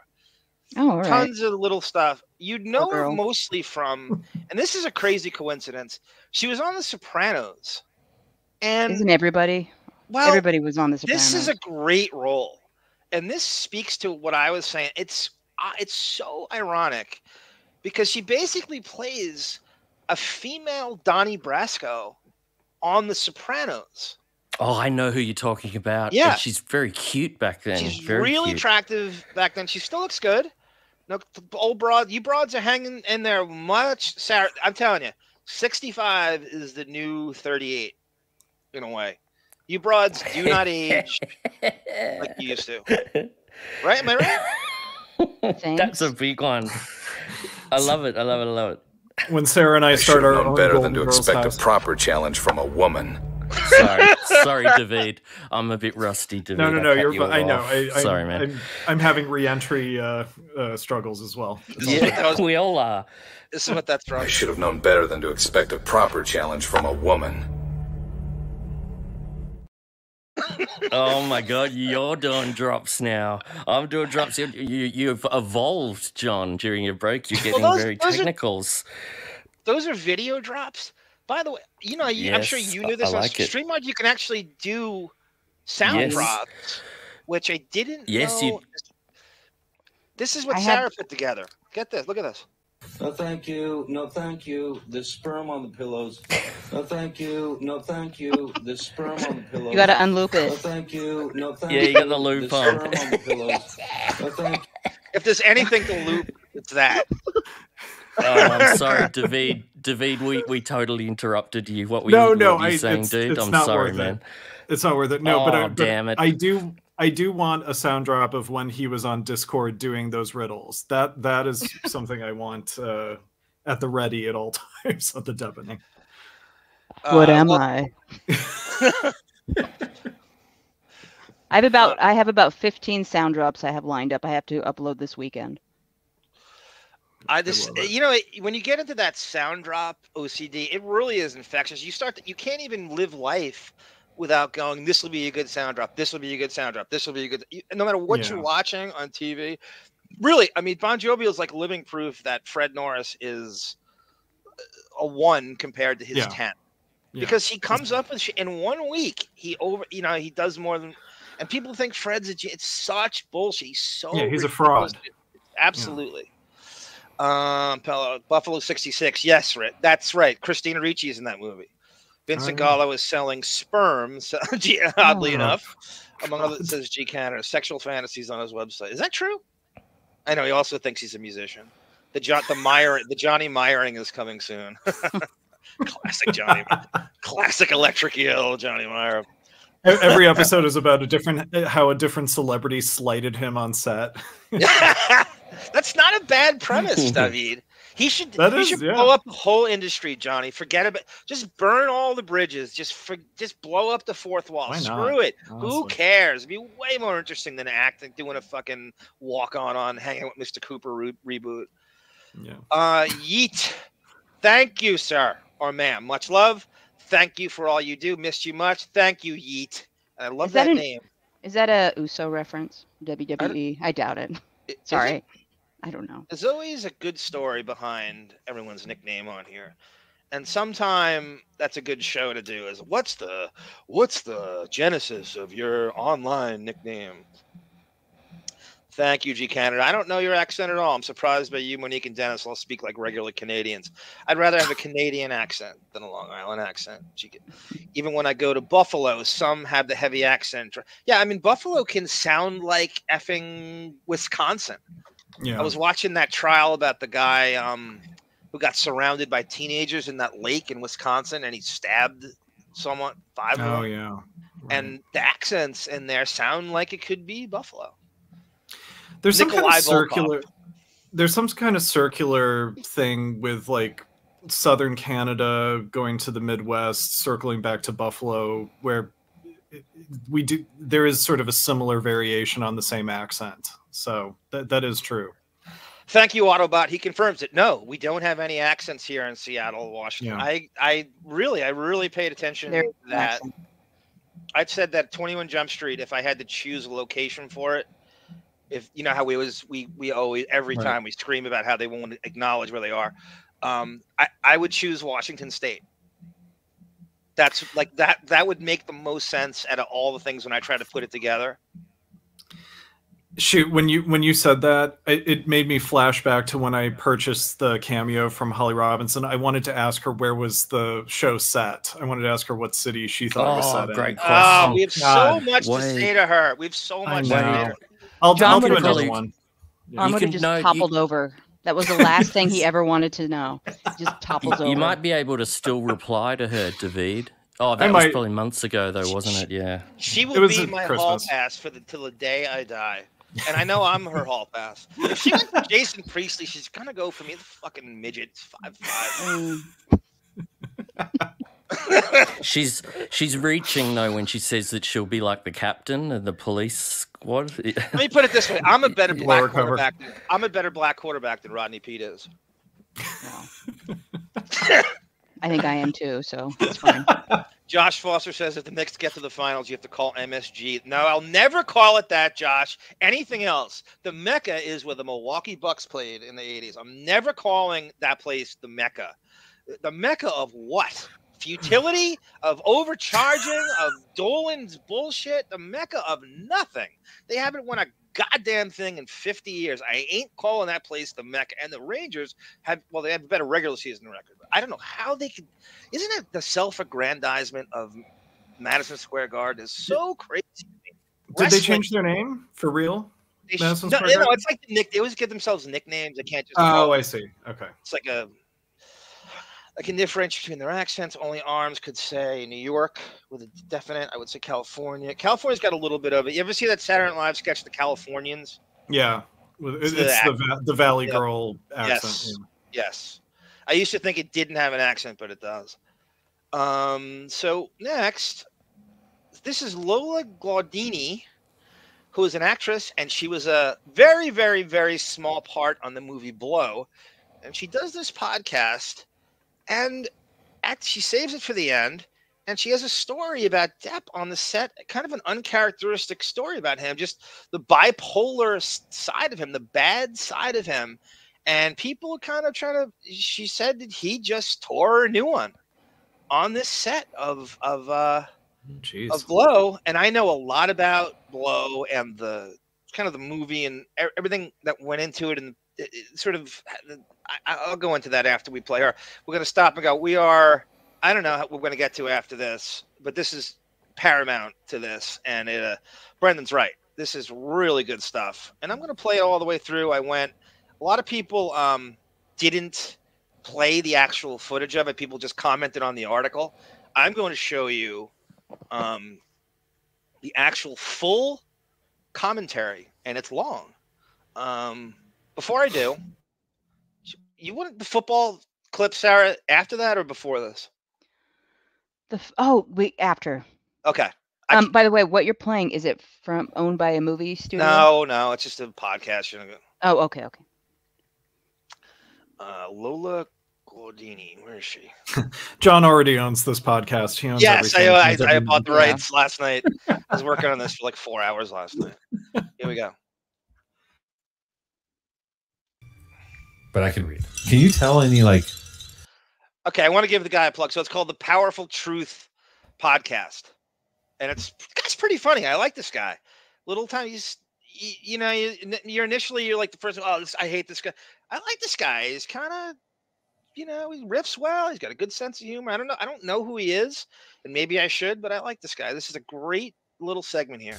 Hollywood Babylonic. Is that a word, Babylonic? I can tell. I have one really good story that I would like to tell. Okay, I'd love to hear it. I was like 25,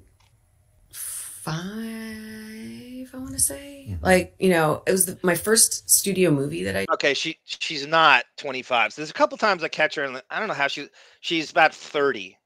She's not. Oh, yeah. I don't know how I know her age. She doesn't. She's Eliza Schwartzing it. Yes. In Benji years, yes. Yeah.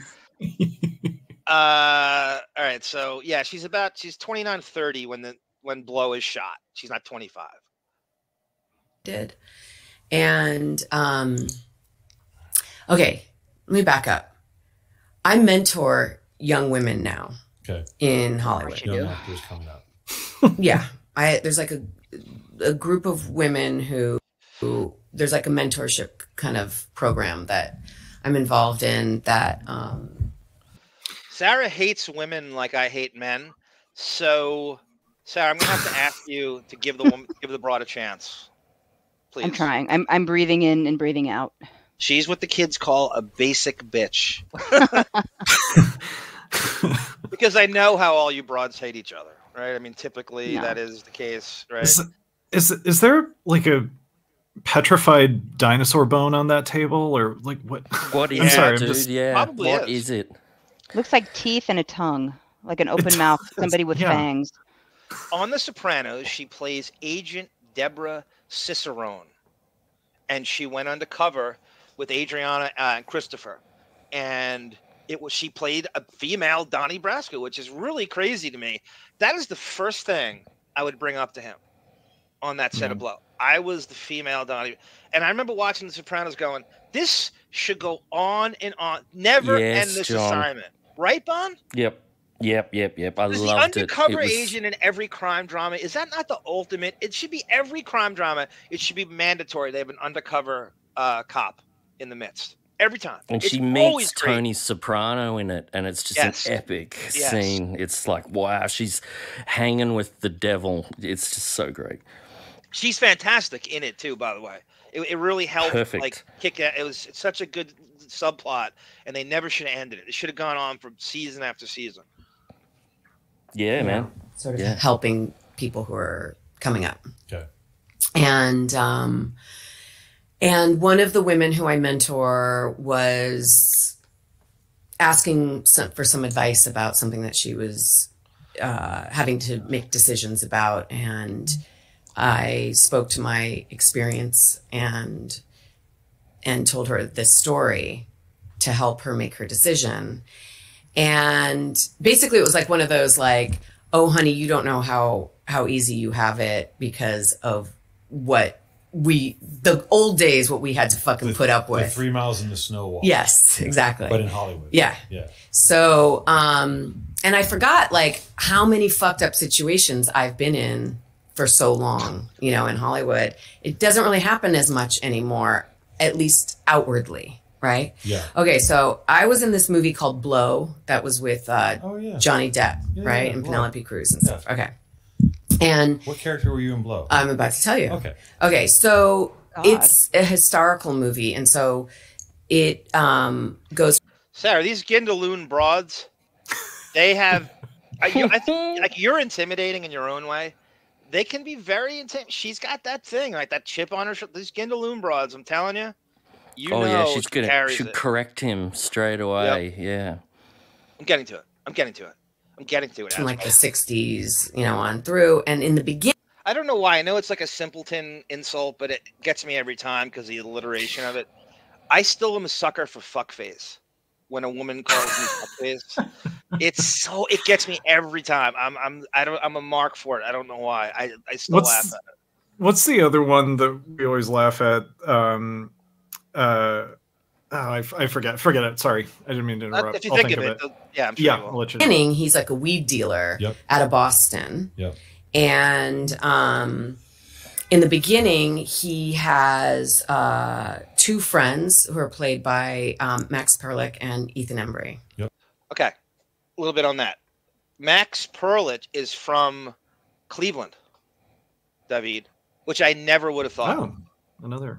Because he's a guy from Really? Cleveland Okay. with a New York accent. It is the strangest. Okay, I don't even know where to start with it. He's one of these guys. He's on season 2's finale of 21 Jump Street. He plays a skater kid who blows up toilet bowls. He's in The Brave, the movie Depp directed. He is in Blow. He is in. I just saw him in the damn cowboy show I just watched from Kentucky with Timothy Oliphant. Justified. Oh, yeah, right. Yeah, he's in Justified, and he's just in everything. So the other thing she gets wrong, the actor's name is Ethan Suplee, not Embry, and she keeps saying his name wrong. I think you should know the actors who you did the scene with. It's Ethan Suplee. He's a supple bit of protoplasm on him, and he plays Tuna in the movie. I don't know how she. Yeah, but it's an understandable mistake. She calls him Ethan Embry, Ethan Hawke. It's Ethan Suplee. Okay, interesting. You probably know. He's been in a ton of stuff. By the way, you mentioned the guy is in 3 different Depp projects. The first guy you mentioned, at least Max Perlich.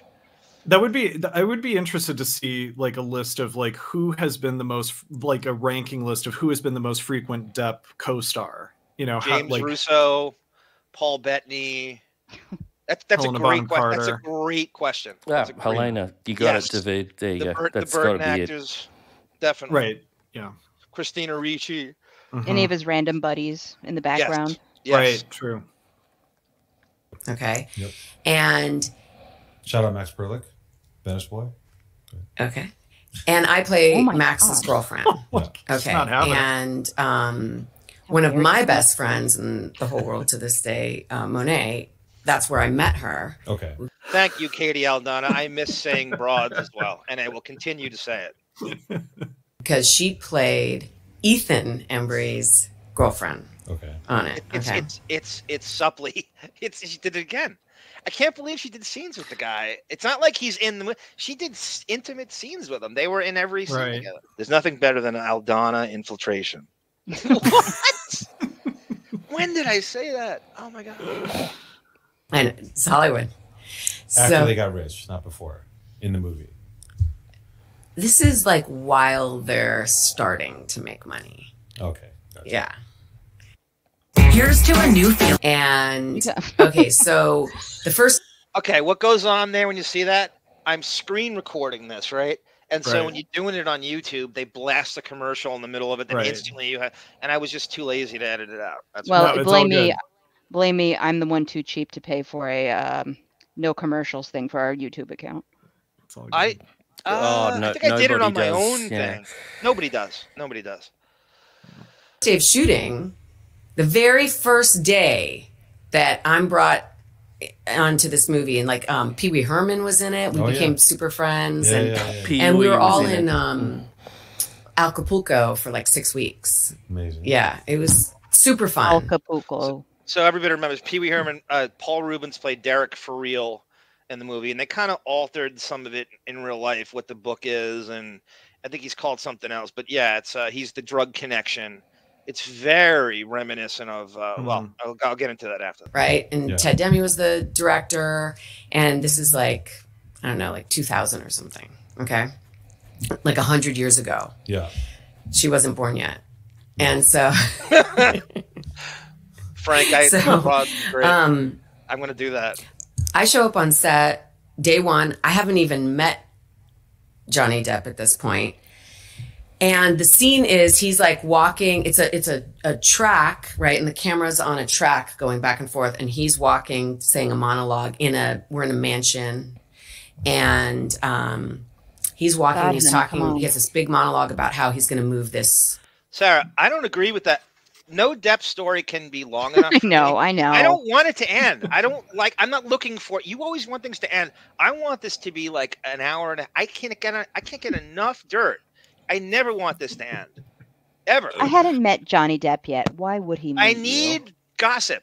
You're a canoodler. You know what I mean? Product. And the three women, we are all like, we're basically arm candy, and we are sitting on. See, that could be the name of a podcast. I do. That was listen. That was was one of the options. Also, Armchair was the other one. Armchair, really good. Or Armcast. That was the other one. Arm Candy is really good. I got to copyright that before, quite frankly, steals that too. Yes. Good one, Johnny. You got Pacific it, man. Northwest, yeah, quite frankly, stole that name from my thread. That's I should have copyrighted it. Yeah. McDowell's. And they've already been given too much attention here. So let's go. He's right. Pacific Northwest broads don't age, says Fudgesicle. It's a constant moist air or lack of sun. Fact, if Sara lives to 100, she won't have one wrinkle. That's well said, Fudgesicle. I don't know. I see them. They're on their way. I'm on a bearskin rug in a bikini, and we're all like half clad, half dressed. Yeah. And we're in the background, and we're like smoking a joint, passing a joint. And, it's the 60s, like we're all like groovy or whatever. And okay, do you guys remember in the beginning when he first gets to California from Boston, and they're going back and forth on the Winnebago, and they're drug dealing back to the New England colleges? And he's just getting into marijuana dealing. They go back to California and they have a beach party. You remember that on the beach? That. And they're kind of I do. Around. It's very hippie-ish. So that's what she's talking about. There's a volleyball net, and this is the scene. I think most people know that. And yeah, so Tuna and Dooley are in those scenes, and they disappear later on in the movie, but Dooley especially. Tuna's with him a little bit longer. And by the way, the George Young 5-part documentary is fantastic that I think you could see on most of the streaming services. The real George Young, who passed away, I think, was it 2 years ago? It's fantastic. And he goes into a lot of questions you might have from the movie and the book and stuff. And it's just, it shows him getting out of jail. He's pushing 80. He's living in Sacramento in like a 1-bedroom apartment somehow, and he's got a girlfriend who's waiting for him, and it's fantastic how he's trying to adjust to real life and stuff. Yeah, I'll check it out. Johnny Depp has this monologue that he does back and forth, and after a couple takes, Ted Demme comes over to me and he's like, "Okay, Lola." When Johnny Depp is like, sorry, he doesn't call him Johnny Depp. No. When Johnny is. Yeah, Joni said it's possible that scene didn't actually make it in the movie too. I have to go and see where she is, because that's what she's describing as the beach scene. So it's possible. They didn't do enough deleted scenes. I heard that there was much more deleted scenes than they actually show on the Blu-ray. Right. Is, saying his monologue, when he says this certain word, he gives me a cue and he says, "I want you to just like burst out laughing like she just told you the funniest thing over here." We're in the background, deep background, right? And there's a roaring fire, and I'm like splayed out in a bikini like this, and like someone's like giving me a joint, and I'm supposed to laugh at this scene that we're creating. Yeah. And separate whole scene. Well, it's like they're doing, he's talking in the foreground, and we're in the background, like being the lovely babes or whatever. Yeah. So, Johnny Bye-Bye is a great reference here. So anyone knows the Depp case where he had this assault charge on the set of City of Lies, right? With the location manager, Greg with 3 G's, Rocky Brooks. I don't know, Rocky with the nickname. And the irony, right, of punching a guy named Rocky on a set is so bizarre to me. And one of the things in the transcript was Depp goes, "Look, I'll give you $100,000 that can fucking punch me in the face right now." And how funny would it be if he said that to her? She'd probably take it up. But I'm telling you, these gindaloon broads are. He says his monologue. I hear the cue, and I go, and I do a big laugh or whatever. Carries on the scene, cut, back to 1, going again. We do it again. Ted gives me the cue, like, yeah, just like that. Perfect. I hear the cue. I burst out laughing. Johnny Depp, when they say cut, walks over to me. He walks over and he goes, comes up to me. He sticks his finger in my face. And I'm in a bikini on the ground like this. And he comes over and he goes, who the fuck do you think you are? Who the fuck do you think you are? Shut the fuck up. I'm out here and I'm trying to fucking say my lines and you're fucking pulling focus. You fucking idiot. Who the fuck do you think? Oh, now? Oh, now it's not so funny? Now you can shut up? Now you can fucking shut the fuck up? Oh, it's not funny now. Okay, the quiet that you are right now, that's how you fucking stay. Oof. First day. Oh my God. On the set. First day. I've never met him. This is my first move. First. You got to remember too, she's 21 Jump Street age, meaning she was like kind of in high school when that show, with Sara and the fucking Greco collage on the lockers. And Depp and Tiger Beat and the Bopper and stuff. So she probably loved him in high school. I'm just very educated guess. No, 21 Jump Street age is you're 28 playing 13. Yeah. Studio movie. I've just my stalker Channing over here. My agent Debbie Cicerone over here. Johnny until then. And I have the star who I have idolized. Yeah.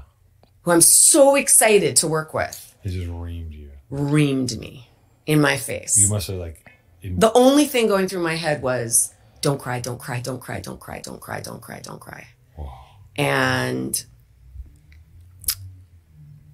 Ted Demme, R.I.P., did not come over and say anything. He did not say, hey, Johnny, listen, you know what? Actually, I gave her that direction. And no, Ted Demme, no. Yeah. And no, he let you hang out to dry. Totally hung me out to dry. I thought you were gonna say that. I thought you were gonna say that he stood up and he said, Johnny, hey, listen, babe. No. I gave her the direction. You gotta I'm like, I can feel like myself. This is a brutal story. Could you imagine this happening to you on the first? So let me just, first of all, Philly 29, what a mensch, what a great guy, and I don't mean that in a Trump way. He really is. I mean, what a mensch.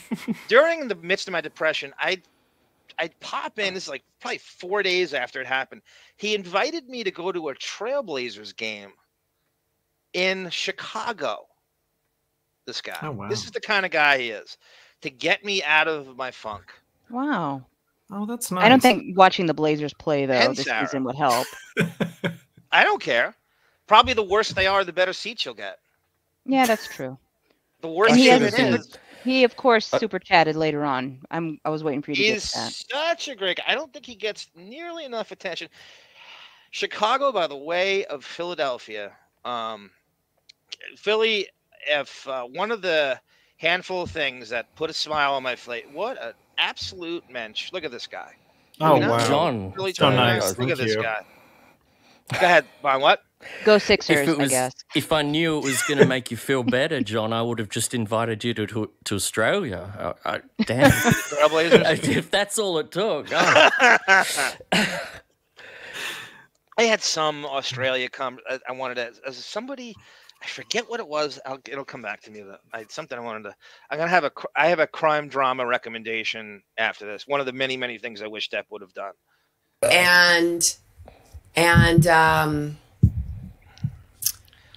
Yeah, I was thinking that Gamma Man. She could easily be Monique's sister, right, from Greenpoint. That's a great line, Gamma Man. I was thinking that too. And I was going to give my opinion here. I believe Texaco, and I agree. This is quite embellished, this story. Oh, I don't know. She's got. Now listen. My reasoning for that is she goes on a little far too long with exact lines of hatred he's spewing at her, exact quotes.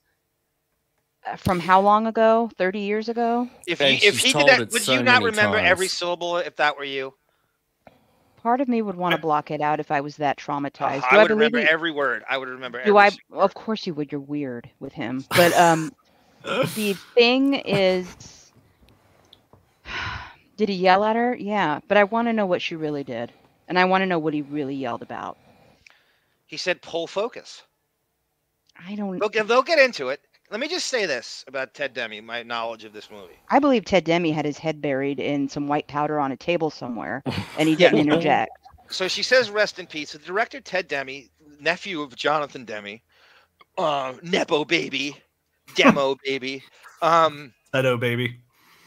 Has a pretty damn good, he directed Life, Monument Avenue, and Beautiful Girls, which Max Perlich is in, I might add, and obviously Blow. And he had those are all pretty damn good films. Ted Demme got the way Blow got made. Dennis Leary gave the book to Ted Demme and said, "This is an amazing book. We got to do a movie on it." So they, of course, Dennis Leary volunteered himself to play the real George Young. When in actuality, if you think about it, Dennis Leary actually resembles the real George Young far more than Depp does, naturally. He's from New England. He sort of sounds like him. He's uglier than Depp is. You know what I mean? Like, Dennis Leary actually looks way more like the real George Young.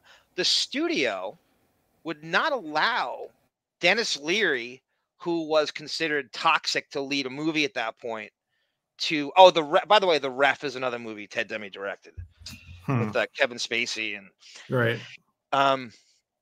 so what do we do? They had an idea. Dennis Leary meets Depp at an award show and knows he can get in contact with him, and they say, what if we can get Johnny Depp? And then studio agreed to do the movie. So Depp, not only is he the star of the movie, he has clout beyond just being the lead on the call sheet. Is the movie's not getting made if he doesn't agree to, and he knows this. So Ted Demme's not going to say boo to him. He could probably write his own lines. People do not talk about this. So the movie's not getting made without Depp's signing on to it. And that's how that, and again, you heard Dr. Kipper describe his diagnosis. He's bipolar. He is up and down. You can get him. He's the sweetest guy in the world. And you can get him. He is up in his artistic head, and he has explosions. We all have good and bad. And she got him at his worst. And he is, I'm trying to remember, he's like he's 2 years with Vanessa at that point. I'm also trying to do the timeline. I think he just had Lily Rose, or she's pregnant with her as this movie is happening, being shot. Vanessa Paradis. Are you aware of any other stories like this where it's this extreme? His freak outs? Remember, were you on the show when we played? I should have got it for us. God damn it! Release Their Own. Yes. Oh, and Astronaut's Wife. Astronaut's Wife. Okay, I don't remember that one. Same thing. Jeez. So it is a pattern with him. You know, same era too, right? These movies are like about a year apart, Davyd. Yes, sir. Good catch. Yes, you just turned 60 in 2000. I don't know that I'd call that a pattern. How many movies and how many co-stars? I'm just relaying it. That's a similar story. The Charlize Theron one is eerily similar to that. I don't buy that whatsoever. You don't buy what? What she said? I didn't say it. It was a sound drop. Oh my God. You're so good. Even I'm fooled by our own sound drop. I thought Sara leaned into the mic closer. I was like, oh dear. I'll go this far, Gavin. I bet you Monique knows her somehow. These 6 degrees. She stay in her apartment. Guaranteed she subletted her apartment in like 2004 or something. I never told the story publicly, but yeah, so we go back to one, and I have to then do the rest of the scene for like no bigs, like 5-6 more hours. You know, just like wanting to sink inside yourself and and I don't know anyone in a bikini. That's the worst part. And I don't know anyone. And when we wrapped, you know, the costume person came over with like a warmy coat because we're like, you know, going out and stuff. And I was like a pariah. Oh, right. Like no one wanted to fucking talk to me because like I'm the bitch who like he railed at, you know? Right. Mm-hmm. Here's to a new and I wish we were sponsored by Lululemon. Honestly. That's where the commercial thing threw me off so bad there. I think I reset it and I had to find my spot. That annoyed me big time last night. Yeah. When we wrapped, you know, the costume you person circle came back that, here. you know? The on-set costume person like gave me this coat to cover myself with and was just like kind of like, there, little lamb, you know? And welcome to Hollywood. Yeah, and it was just like, yeah, now I'm gonna walk away from you. But and yeah. Let's get away. Wow. Yeah. She's got the Johnny Depp cooties right now. Yeah. And so I walked to my trailer I wish I had and them. like I just like held my head and then like walked to my trailer, and the second I walked into my trailer, I was like, You held it for 5 hours. Yeah, I held it on. That's crazy. Yeah. She's going to be telling this story at her own funeral. And then Wouldn't you? as I left, well, okay, what I'm skipping over is I called my dad and I told him what happened, and my dad was like, you have two choices right now. He's bonded on the film. You are not. You are easily replaceable. And you have two choices. You can either say, fuck this, fuck you, and I'm not going to be spoken to like that, and I'm going to walk away. Yeah. Or you never let him see you sweat. And Ben Benjamin, how much you want to bet Lola Glaudini's father called him a fruit basket on the phone call? I guarantee it. You gonna let that fucking 21 Hump Street fruit basket bully you around on blow? Fuck him. Who is her? Do we know who her father is? Huh? Do we know who her father is? No, I don't know. Okay, how would her father know about bonding on a film? She might be euphemizing for him. Who knows? Sarah, you so badly want her to be lying. It's No, but she's getting all the other dialogue pitch perfect, as you would say. So that must be what he said. You broads. You broads. It's a little Bestrionic. That's what it is. You could see it in her eyes, Davyd. You can. Yep. She's in her element right now. She definitely. I mean, every actress has Bestrionic personality disorder. are 100% respectable. What do you want to do? Damn. And put it to you. Yeah. Norman, and I was like, all right, I want to stay on the movie. Because hello. And so I left and I was like walking. I had to go to like hair and makeup trailer to like take out like my hair pieces and stuff like that. And I'm walking, and his trailer, he had like his own little situation right there. It was right. He sees me walking and he goes, "Hey Lola, can you come here for a sec?" And I walk over. Now it's kind of odd he would remember her name. Yeah. Yes. And her fantasy. I'm not saying that, you know, unless you work on, I don't know if Johnny Myers ever worked on a movie set or a TV set or anything, but I'm sure if you're around these people enough, you might, I don't know. I think it's interesting you remembered her name. That's is a compliment in itself that he would remember your name.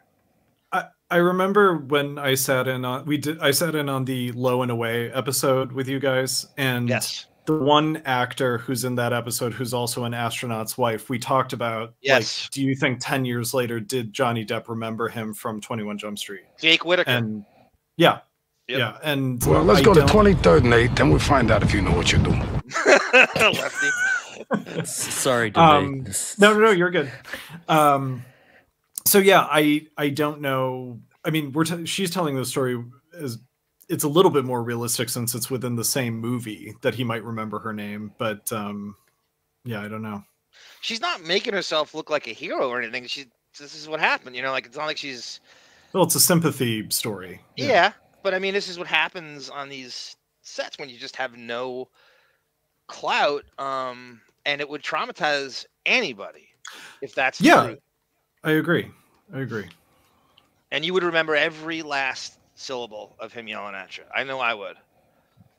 For all we know, it could be some cameraman's got it and some dailies somewhere, right? Yeah, I see it from both sides. Like, I think I would remember everything, but I could also see me disassociating in the moment just because it's too much to handle that coming at me. But you see the psychologist in you disassociating? And that's a psychology word, right? I mean, this is where your other calling is that. I'm really Jason Seaver. Yes. As Holly Robinson said about Dustin Gwen, you are comfort. You are comfort. You are angelic comfort. And he's standing in the door frame of his trailer, and he's like, so he's looking down on, there's like steps. He's up there, and I'm there. And I was like, yeah. And he says, and he gave me a non-apology apology, right. And he's like, so earlier I was like really in my head, and I was staying in character, and I was really like, I'm doing this Boston accent, and it's really fucking with me, and so, I'm just like a little tense and stuff. My Boston accent is fucking weird. Yeah. Yeah. I hate that. Yeah. And, so I just wanted to make sure that, we're cool and everything. And I just looked at him and I was like, I don't even know what you're talking about. Of course. Ooh. Oh, wow. What are you talking about? Wow. Oh, now she's totally cool. She's talking herself up now. And so she won. Because I was just like, my dad said, never, don't let him see you sweat. And so that was that. Wow. And then we had 6 weeks in Acapulco. The thing about the Boston accent is like I've experienced when I use my English accent, I start to be very chivalrous, and I don't, and you become a bruiser. I fall into acts of chivalry. I put my jacket on puddles. Uh-huh. I knight people. Uh-huh. The Boston accent fucking with me is awesome. It's like, listen, Lola, the Boston accent. I'm sorry I slapped the shit out of you. My Boston accent got the best of me. That is a story, and also terrifying retelling. When you're screaming at me, I was like, oh my god. It was like, and then I was like, is this what it's like when Lola gets angry? Because oh my god, you as Johnny Depp was. Kat, did you catch that? That was intense, right? Kat was scared, I can tell. Everyone got quiet. I think they heard it in the other office. That was good. Hey, Lola, you realize you're pulling fucking focus away from me? That's what it sounds like. John, G Canada makes a point here. He does the hashtag Heard Husbands Unite. So is Lola friends with Amber Heard? That's my question. It's very interesting because this is coming soon. Oh, God. She doesn't say she's friends with her. It's just there's a connection though. That was worth the price of admission, everyone. I hope you got this far in the pod to hear that story. That was fucking amazing. It's been quite a show. I think we're done. Right? Oh. We can't go no further. There's nothing more to say. Unless we're not done and she's just getting warmed up. She has 20 more stories like that because that was amazing. This is 176th episode, and we've been working to get something like this, and we finally got a cool, true behind the scenes story with real fucking pathos. I was watching the Johnny Depp Amber. Is it pathos or pathos? I always say pathos. I'd say. I always say pathos. I don't say it that way. How about ethos, Sarah? What do you say? Ethos? Probably ethos. Ethos, yeah. But the question I've never is, used that word in my life. He said he's done 176 episodes, and this is the best moment he's got. Wow. I think that'd be the best story of any. I think that's a great story. I don't know how much I love that movie too. I hope he would have got some on par scoops from others in 176 shows. Anyway, yeah. I don't know who is. I have to look at his guest list, but I don't think it gets much better than that. Ironically, I think some people know Ted Demme died of a crazy ironically, of a cocaine overdose in a celebrity basketball game about, what would you say, 4 months after Blow came out? Yeah. Which is so crazy to me. So crazy. He's a good filmmaker. He had a lot more in him. Apparently a very nice guy, but he's certainly not gonna tell Depp what to do on that. Right. I remember watching at the time I collected all sorts of press from that movie. And MTV, Ted Demme used to work for MTV. He used to do short films. Remember Dennis Leary used to do those smoking videos and Cindy Crawford obsession and shit? He used to work. He had some relationship with Ed Lover and Dr. Dre, and he did a movie called Who's the Man? So Ted Demme worked for MTV, and they had this crazy promotional thing for Blow when it came out because of Ted Demme. And I remember Ted Demme going, the thing I love about Johnny Depp is he can be real and legit in every scene because even the real guy, you trust just everything he says. And it was they gave him must have been 4 hours of different promotional things, and I've since lost the VHS. It's very difficult to find, but it was MTV Blow special, and it was really good. And I don't know what happened to it. I don't know how I could find it now. It's impossible. I've looked on YouTube. So I know, Boff, get on this. I looked on YouTube like over and over again, and it just never shows up. Let me just she's going into this. I was watching the Johnny Depp Amber Heard trial bit. Yeah. Okay, in truth, I wasn't actually watching it. I saw the highlights on the news. Yeah. And this is what caught my eye or my ear. She was relaying, like I don't know anything about anything. Yeah. She was relaying something that he said. And when she was relaying it, oh God, she quoted him saying, and this is what, like, I was like, huh? Because she says, and then he said to me, oh, you're quiet now, huh? Oh, you don't have anything to say now. Like, she relayed something he said to her. And I was like, oh my God, that's exactly what he said to me in that moment. It like fully brought me back. He must have just been to Boston. He might have had some Boston baked beans. Boston baked beans or something. It happens. Okay. He kids? He has no idea. I know, the plane. How right he is. So during that exact time, he's filming Black Mass and plays Whitey Bulger, and that's the character's persona. Oh, that's funny. But he has no idea, and either does she. Right. Black That's Mass hilarious. is the Whitey Bulger Boston picture. He has no idea. Isn't that crazy? That's insane. Oh my God. You need to be a consultant for every podcast that interviews a Johnny Depp co-host or co-star. When I was watching the trial, I kept thinking, God damn, I could save them. I could have saved his legal team. I could have cut their job in third. Seriously, they have to research. You could have, I believe it. I would have sat right by them and I can't believe they needed to research that stuff. He saw a Red Sox game. Yeah, he saw a Red Sox. Fuck. Well, crazy story. Yeah. Intense. Yeah. Anyway. Yeah. Roller Coaster podcast, everyone.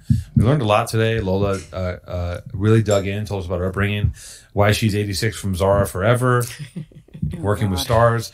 First day on the job, blues, as far as that kind of thing goes. I mean, one of my first day on the job encounters was I had a job at Bay Cities. Again, nothing is quite as terrible as like sitting in your wanting to melt in your skin in your bikini on a bearskin rug for 5 hours and holding that in that's acting, baby. I mean, really, you chose the red pill. You red pilled yourself into staying on the film. Mm-hmm. And you said, Daddy, I'm going to fucking do it. And, I get it. Sometimes, and it's also a testament to like. So Johnny Meyer says her dad's Bob Glaudini, theater actor. Yeah, you've seen all this stuff right off Broadway, Sarah? Yeah. Mm-hmm. We're immersed. All the things that go on in Hollywood, like there's all these comedians talking about. Okay. So after she said that, I'm like, you know what? Let's see if it matches up. So I went, this is my midnight oil, and tried to find these Amber Heard moments that fit that. And this is kind of what, I mean, I could have, it's so needle in a haystack, but I kind of God. You're going to take me back. This horrible acting. Bar on 3 sides with him in front of me ish, kind of front off to the left. And he's throwing these bottles one after the other, and didn't happen. I can feel glass breaking behind me. I remember feeling one of them go by my head really fast. I mean, a real velocity. She's trying so hard to be normal. Yeah. Well, she has Scarlett Johansson, the accent. Yeah. Yeah. Velocity, like that kind of like over enunciated, where you hit that. If you listen to Scarlett Johansson or any just normal speaking, it sounds exactly. She's also. Go ahead, Sarah. Go ahead. No, you go. Yeah, you go ahead. Just a quick thing. She's doing the thing where, like, as a grown-up, if you were trying to imitate like a 3-year-old pouting and you just like purse your lips down, like she's doing that and thinks it looks like genuinely how an adult looks when they're experiencing trauma. I also want to remind everybody there was an actual recording where she admitted she's the one who cut his finger off. Yes. None of this happened. One of the things that killed her thing was they weren't allowed to admit the texting with Deuters. Yeah. When he apologized for it, and they were kind of going back and forth. That was not allowed. That was not admissible, and that's impossible not to believe. And they think she doctored. I believe that happened. I believe they. I believe you have to placate this broad. I believe it never should have happened, and I believe the trial. I believe he was found innocent by the court of public opinion before the trial. After they heard both sides, yes, you're correct. Didn't matter. Never should have happened. Didn't do shit. Yeah. I remember I couldn't move. I couldn't go anywhere. Slamming me from. Before I do, Texaho. Slamming me from. I think she has put her fists up like that though before. Texaho goes. You could tell that she's talking about Lola Glaudini. Her career actually skyrocketed. She was going to be a huge star. She'd be a total power tripping menace on set. You could choose a career in the industry full of temperamental snakes. Yeah. But hey, she's a mentor to women. I think Glaudini should be happy that Texaho didn't call her a millennial, because that would be the ultimate. Yeah, set her to her grave. The wall to the countertops. At one point, he has me up against the wall, and he's punching the wall. He had my nightgown and a. I was vulnerable. I'm naked. Vulnerable. He's flinging me around, and at some point, no tears. I'm up against the wall. I believe her too, Johnny. Screaming at me that he fucking hates me, that I ruined his life. Remember, I ruined his life over and over. Well, technically. And he starts punching the wall next to my head. I should say this too, Pellel, about Glaudini. So Depp's PR team released the thing about this afterwards, and it was not Depp himself talking about it. It was very, very, very, very classic PR fucking obfuscate bullshit. Milk toast, vague. He may not even remember it, but it was not from him. It was from his PR team. And he went from punching the wall to like realizing there was a phone there, and he picked up the phone and he's screaming. He's rah, like at the top of his lungs, screaming, "I fucking hate you! I fucking hate you! You ruined my fucking life!" And screaming at the top of his lungs, he picks up the phone and starts bashing the phone against the wall where I was just being held. And he bashed it so many times into the wall it vanished. On what was happening and watching him do this, and it was like. Let me just say this into another dimension. Yeah. This is how this ends. So Variety writes, and this, I think a lot of them picked up on it. As for comment on Glaudini's story, Representative for Depp told Variety, Johnny's always prioritizes good working relationships with cast and crew, and his recounting of this differs greatly from the recollection of other members on the set at the time. Depp's representative, remember Samuel Sarkar, who was credited as a sound technician on Blow. You know what that means, right, Sarah? Earpiece. And also worked with Depp on films such as Fear and Loathing in Las Vegas, Shock a Lot. Most recently, Sarkar produced Depp's film Minamata along with the actor. Sarkar told Variety in a statement regarding Glaudini's story, as a sound person, you're constantly listening to what's going on set. Listening for noises, listening for chatter. In fact, specifically, I would listen to Johnny's audio to check for interference, both during rehearsals and during the take. I never heard anything like that. And that would have been a remarkable event if it really did happen. Glaudini's representatives did not immediately respond to Variety's request for comment about the statements made by Sarkar and Depp's representative, Glaudini. So, you mean her? So, this the representatives. Right. It's a different voice she does on the phone pretending it's not her. Yeah. And that's actually a strange quote for Variety to include from his side, because Variety hates him. Oh, Rolling Stone hates him more. Newsweek hates him more. Rolling Stone they are absolute. You could not have done a more 180. Remember the Thompson relationship has completely flipped. Now the Thompson's dead, and starting from Stephen Roderick and Jan Wenner, and they hate each other. Depp's bashed Rolling Stone. The magazine used to stand for something. The name used to. really stand for something. Now it's total trash. His Right. energy It was is shifting, true. and I was that phone all of a sudden.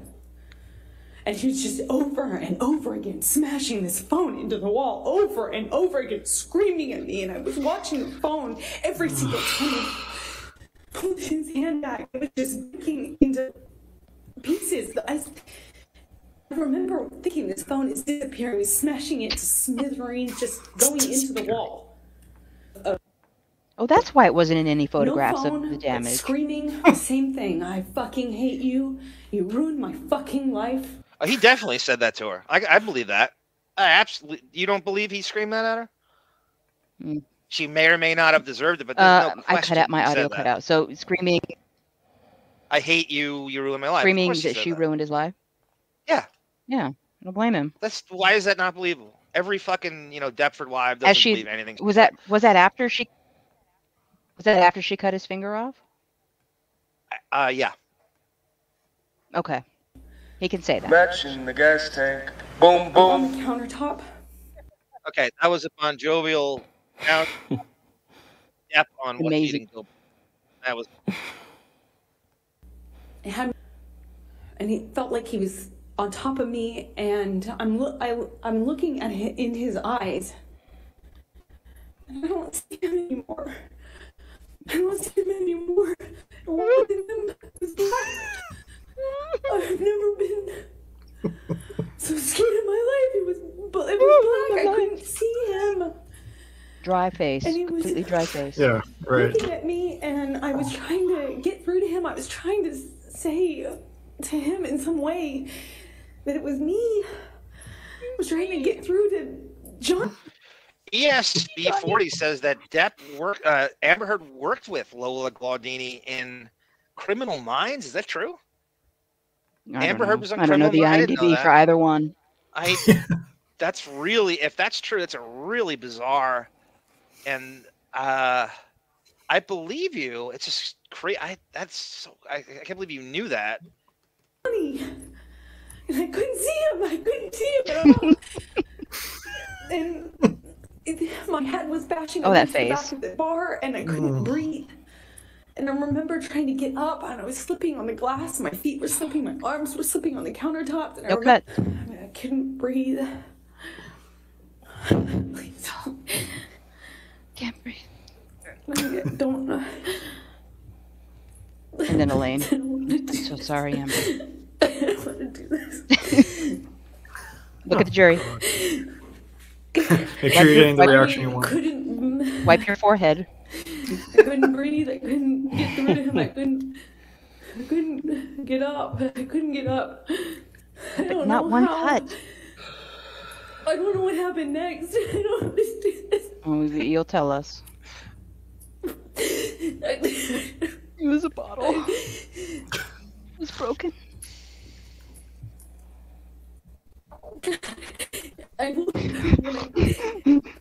The next thing I remember felt this pressure. I felt this pressure. God. He opened me and gone there. He said he was punching me. What a slap in the face to actual I victims. just saw his arm. I could feel his arm moving, and it looked like he was punching me. Talking, and there's music playing, and he's smoking cigarettes, and we're sitting next to each other on the couch. And I asked him about the tattoo he has on his arm. And to me, it just looked like black marks. I didn't know what it said. Black it just looked marks. like muddled, faded tattoo that was hard to read. And I said, "What does it say?" And he said, "It says Wino." It says Wino, and I didn't see that. I thought he was joking because it didn't look like it said that at all, and I laughed. Everybody knows that story. I knew that story when I was 12. Right, even without being a fan. So this is And she very studied similar. him. This is the Glaudini story. I just laughed because I thought he was joking, and slapped me across the face, and I laughed. And the carpet was dirty. I laugh because I He's drinking a lot of tea. didn't know what else So much tea. to do. I thought A lot of tea. this must be a joke. This must be a joke. I've Because never I- had that when I've I been didn't know what slapped. was I've never going had on. that response. I just It stared must at be a him, joke. kind of laughing still, thinking that he was going to start laughing too to tell me it was a joke. But he didn't. He said, "You think it's so funny? You think it's funny, bitch? You think you're a funny bitch?" And he She slapped made me that up again. right there on the spot. You think you're a funny bitch. Like, She's It was improvising. clear. She went with it. it wasn't a joke anymore. And I stopped laughing, but I didn't know what else to do. You know, I didn't know what to do. You would think you would have a response, but I, as a woman, had never been hit like that. Except your father. I'm an adult, and I'm That's sitting true. next to the man I That's love. actually very true. There's not a question David heard slapped her around like that when she was little. Yeah. And I am She not said happy that. about that, but she said as much. And he slapped me for no reason, it seemed like, and I missed the point. It was that stupid. Second slap, I know he's not kidding, but I don't know what else So to much say or do. detail. So I Just like that stared story at him. we just I heard. didn't say anything. I didn't react. I didn't move or freak out or defend myself or say, "What are you doing? You're crazy." I just stared at him because I didn't know what else to do. And he slaps me one more time. Hard. I lose my balance. At this point, we're sitting next to each other on the edge of the couch, or I was on the edge of the couch. And I'm all of a sudden realizing that the worst thing has just happened to me that could possibly happen to you. I realized that I wish so much he had said he was joking. Because it didn't hurt. It didn't physically hurt me. I was just You would sitting never there go on into this, this much on this detail. carpet, Right. looking at the dirty carpet, wondering how I wound up on this carpet and why I never noticed that the carpet was so filthy before, and I just didn't know what else to do. I didn't know what to say. I didn't know how to react. I just sat there artistic. thinking, how much time do I have to figure out what I need to do? Because, God, did he just hit me? No. This is when the jurors turned off to her. Yeah.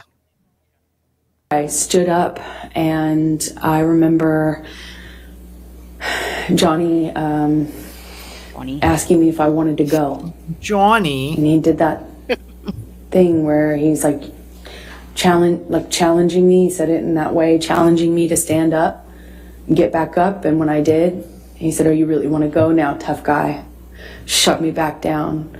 "Oh, you really know what, want to can go, you huh? Oh, pause? you're so tough." I stood back up again. This time he hits. What, Sarah? Can you pause? Thank you. Let's put this into context. She had just clocked him, as they say, in the face. I might have the same reaction. "Oh, you want to go? You're tough girl." I wouldn't blame him. I'm not saying he hit her. I don't know. But You saw him slap Ann H and Donnie Brasco, right? Oh yeah, that means he did it. But if she's wailing on him, like many accounts, a couple witnesses have also said, and there's recordings of, I don't blame him for even being hateful and being verbally abusive at that Offensive. moment.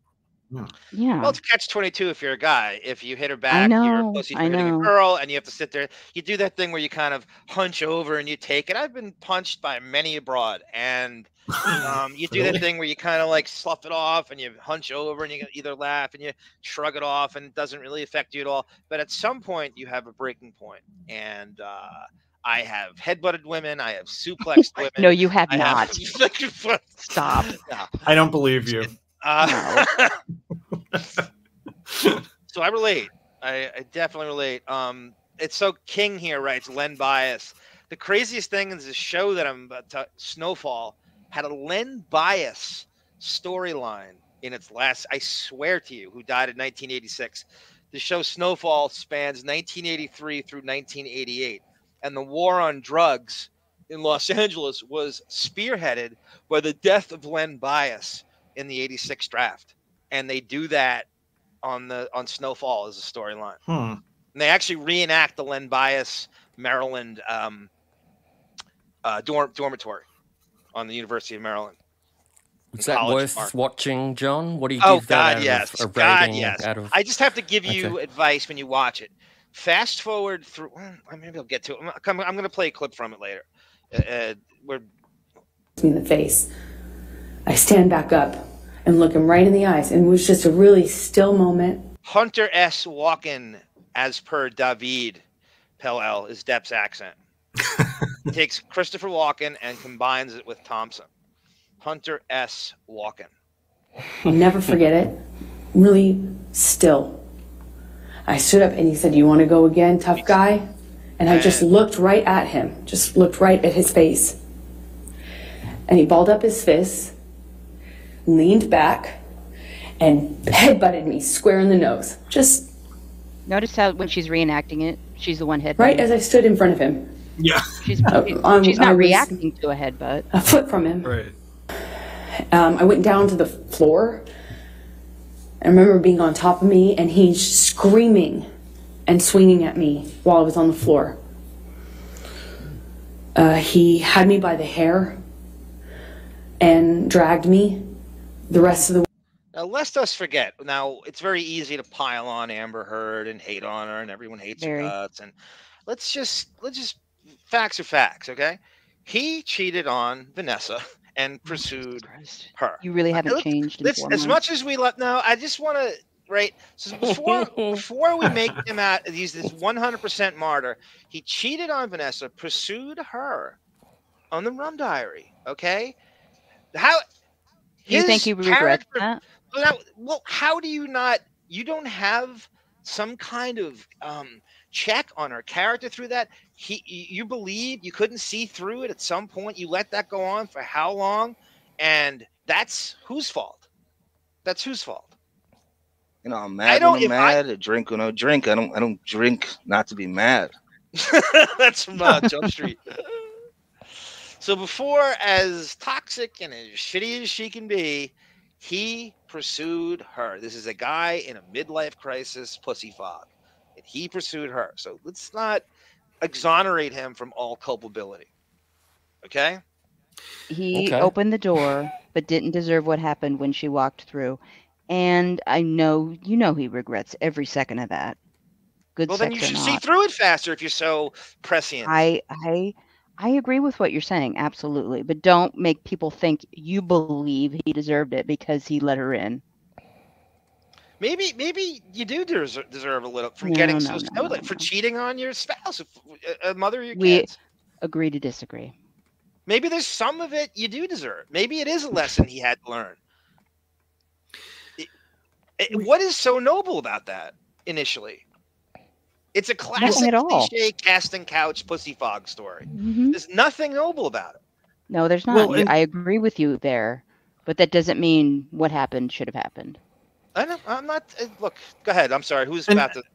So I was just going to say, I think we've talked about before, like, he also, to some extent, probably wanted, like, the Hellcat that she was. Oh, yeah. You know? Yeah, like, definitely. He loved the little minx.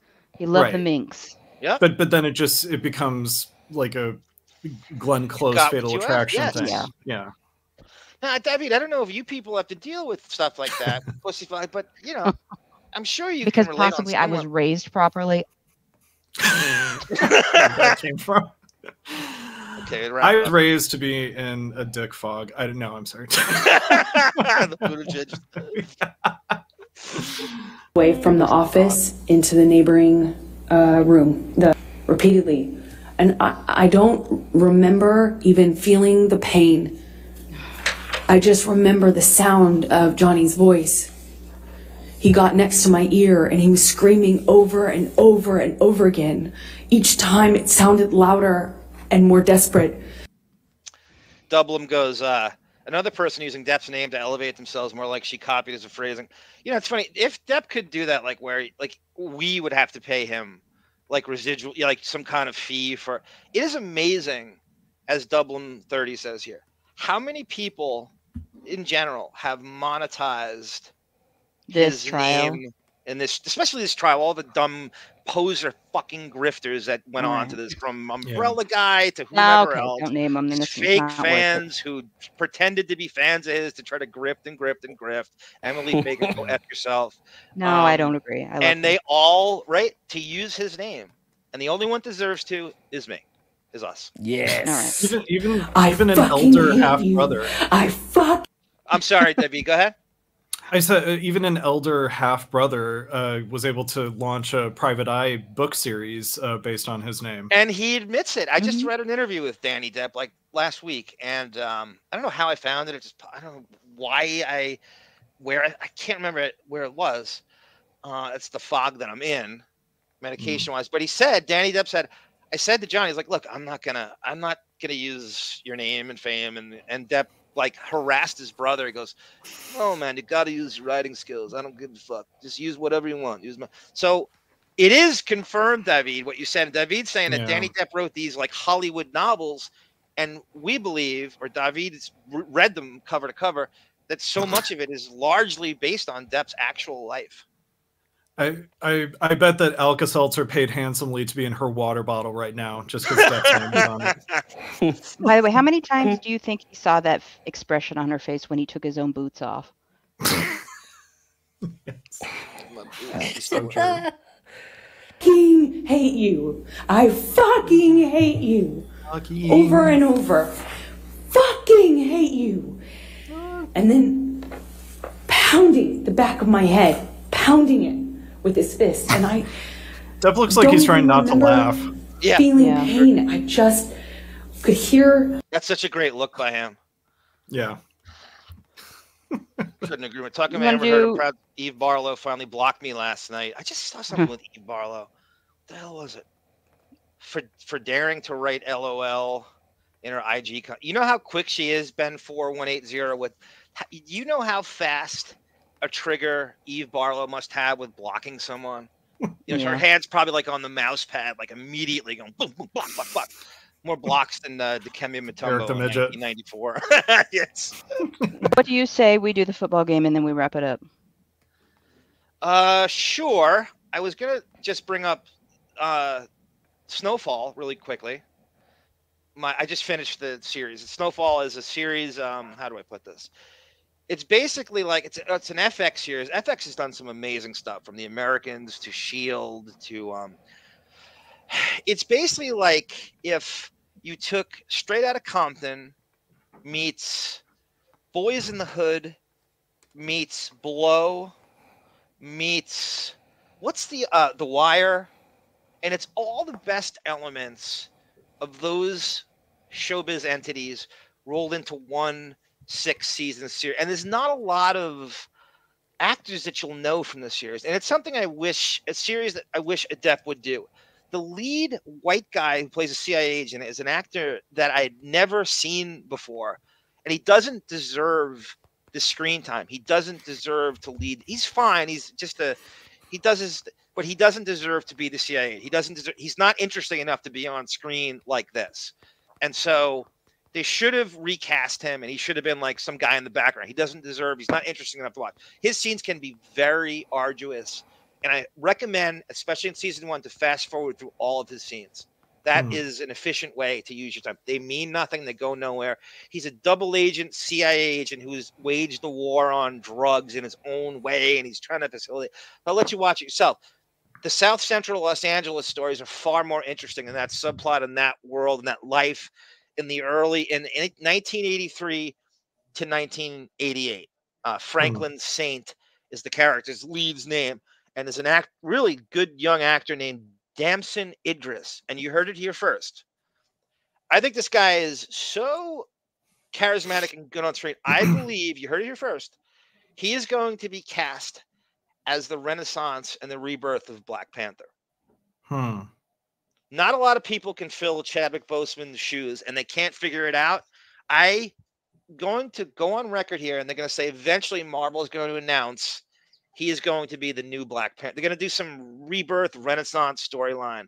And I swear to God, I bet you that's in the works as we speak. His name is Damson Idris, and apparently he's British. And you can't fucking tell by watching this show. It's impossible to tell. It's so good. And so with that, and I immediately recognize this, there's another really good actor, and I love this guy. I wish he played War Machine in Marvel. He's such a... His name is Amin Joseph, and he's a black cat who is in City of Lies, and I believe he had many, many scenes with Johnny Meyer. And here's his experience with Johnny Depp to counter what Ms. Glaudini said. I dug this up. Yeah, this is a great interview right here. Yeah, buddy. You work with Johnny Depp. Oh, Sarah, really quick. I don't know if you guys know it. Sarah's obsessed with the MTV's Real World, which started the entire reality show craze, which it's amazing. It sucks to me that those people didn't get compensated for what they started, from Vanderpump Rules to the Kardashians. There's none of that without Real World. To Vanderpump Villa. Do you remember Heather B from season 1, New York? Yes, I do. She's in this on the show. Oh, I think I knew that.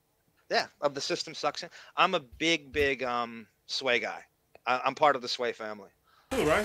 Yeah. Talk about, man, Johnny, man. So he's in City of Lies, this actor, Amin Joseph, and he's also a main character in Snowfall. And he plays Uncle Jerome Saint, and he's fantastic in it with Michael Cage hair. Dude is legendary. His acting style is truly unique to him. Some folks have signature, vibrations they bring to characters, right? Oh, I like how I said that. I just told you don't. There's Heather B.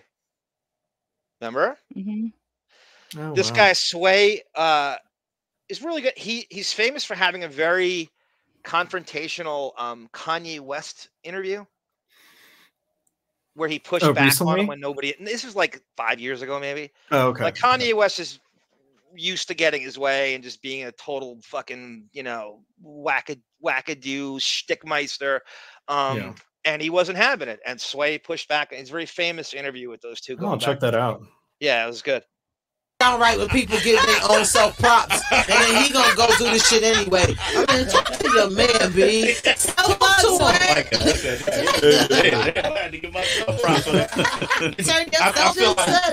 I feel like Johnny is maybe one of the most misunderstood, misinterpreted people. I don't think none of us truly have met him. I think we meet this persona, and he has this public perception they have.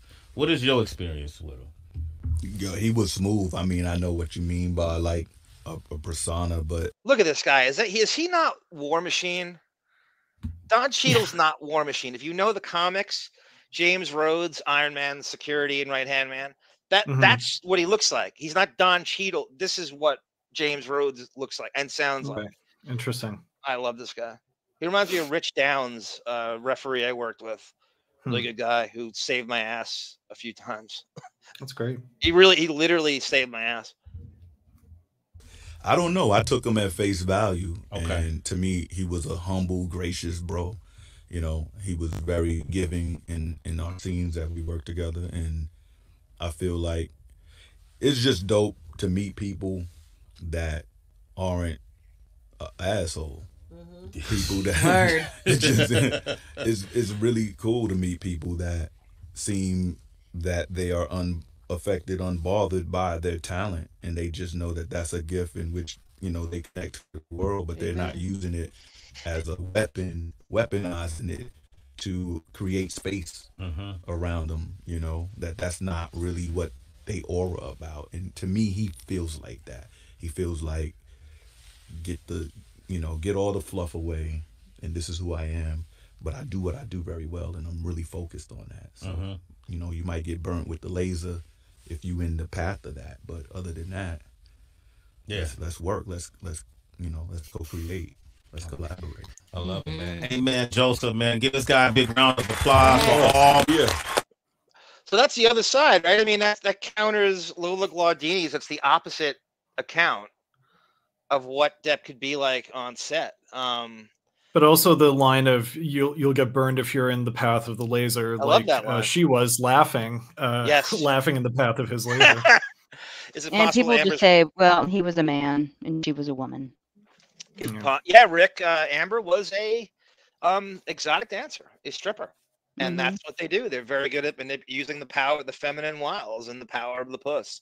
And she bring women home. Very good. Absolutely. She was in Magic Mike, and it wasn't a. It's No, funny. It's funny because she wasn't a stripper in Magic Mike. She actually wasn't a stripper, which is bizarre. Oh, I didn't know that. Okay. The irony of supposedly Hollywood actresses pull off the truly worst of amateur dramatics type performance in the courtroom should ever be celebrated. Yes, Ben. Yes, you're going to see it in the Alec Baldwin trial when we stream it here. Hopefully you join us. One and all are welcome as I can rotate you in and out. It's going to be fun with that huge panel. Unlike Emily Baker, Sara, who's one person and the ego is so massive and that she doesn't need a panel. She's so overrated. I can't even process it. What's he? I don't love her that much, but just again, don't promise 10 people they're going to be on for a trial when it's. Well, I know what I'm doing now. It was like a boot camp. Hold on. You don't have control over how to overload StreamYard. It's going to do it if you have too many people on and you're doing a live stream. You're fucking intimidating, Barbara Gord. I feel like I'm Dick Grayson getting yelled at by Oracle that I've infiltrated like the wrong Black Mask hideout at the Gotham docks or something. You jump to home plate and you forget about second and third base. So here's a little clip of Snowfall, and see if you can recognize the gentleman in this movie.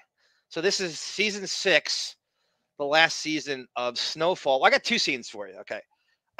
David's going to love this first one. See if you can I want you to look at the top left. Okay. This is crazy.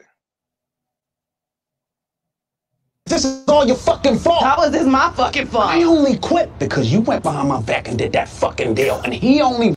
I believe he's going to be the next Black Panther. Yeah. Robbed me because I quit. Top left. Top left. I'm looking. Eastern Columbia building. Yes. So everyone, if you're not familiar with this, Johnny Depp's former penthouse home is featured. I feel like they shot this. Davyd, tell everyone, where is this? This is downtown Los Angeles. Okay. When you said look at the top left, I only saw the Jesus Save sign. I was like, what are you trying to tell me? Power left. That's great. Oh my god. Yes, I mean, I'm homophobic. Right. You need to be saved. Christian, right. Exactly, right. This is downtown LA. It's kind of it's not a great part of town. And I'm wondering if I've been on that parking garage rooftop before. It does. Is that look a little Scientology familiar. center? No. It's. Okay. Are you talking about the Jesus Saves sign? Yes. I don't know. They don't care about Jesus. Okay. Xenu and L. Ron Hubbard. Sarah's a Scientology expert, by the way. So go ahead. So the Eastern Columbia building, of course, is where Depp and the whole penthouse stuff, and Amber Heard and Isaac Baruch, and you all know that from. And it's crazy. It's in frame. This has got to be 3 o'clock in the morning when they shot this. Oh yeah, easily. The top left where they are. However you want to, Franklin. This ain't my problem.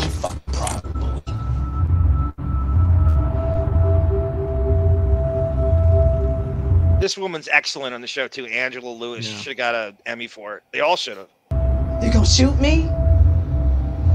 If it meant me getting my fucking money back, I would kill you 10 times over. She's his aunt. On. Now you are gonna make that call. Drop the piece to it now.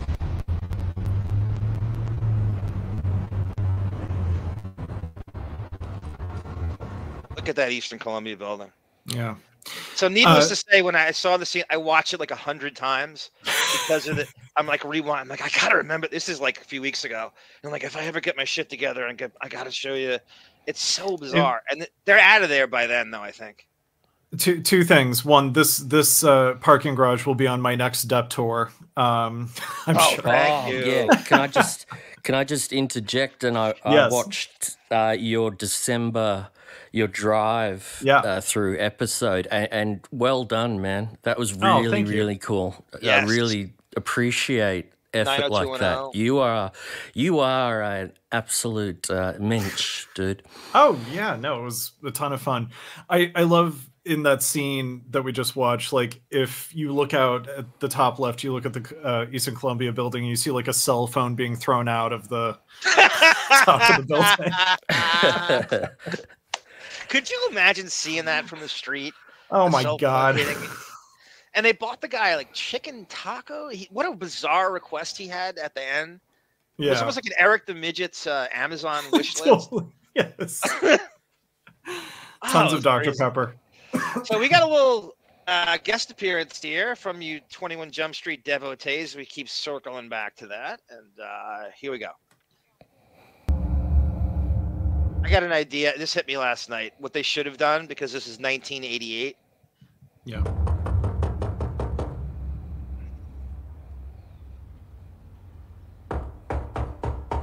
Bond, you're going to get this. You're both going to get this. You're going to know. Although it's been a while. Even though he does work a lot. Ah, Franklin. This is David. Ah, may I come in? Yeah, sure. Is that Billy D. Williams? Thank you. Very nice to see you, Franklin. Uh-huh. Yeah.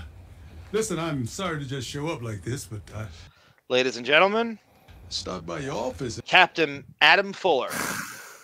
And that was At least very he's still much getting close. work. That's good. He's got 180 roles, I think, under his belt. He's Good very for him. Wow. He's 75 years young It's here. in the area. Wow. Is something I can help you The with? Justice is his IMDb is 100 times longer than Amber Heard's. Yes. Good. Good. And it'll always be.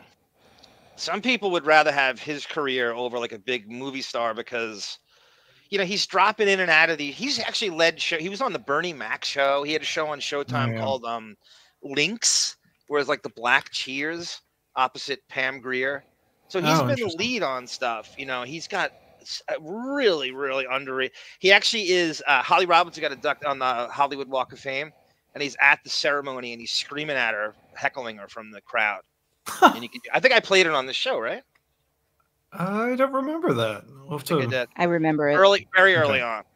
Oh, okay. I was probably before I was on. So that's Captain Adam Fuller on My Snowfall. favorite This is like a year ago.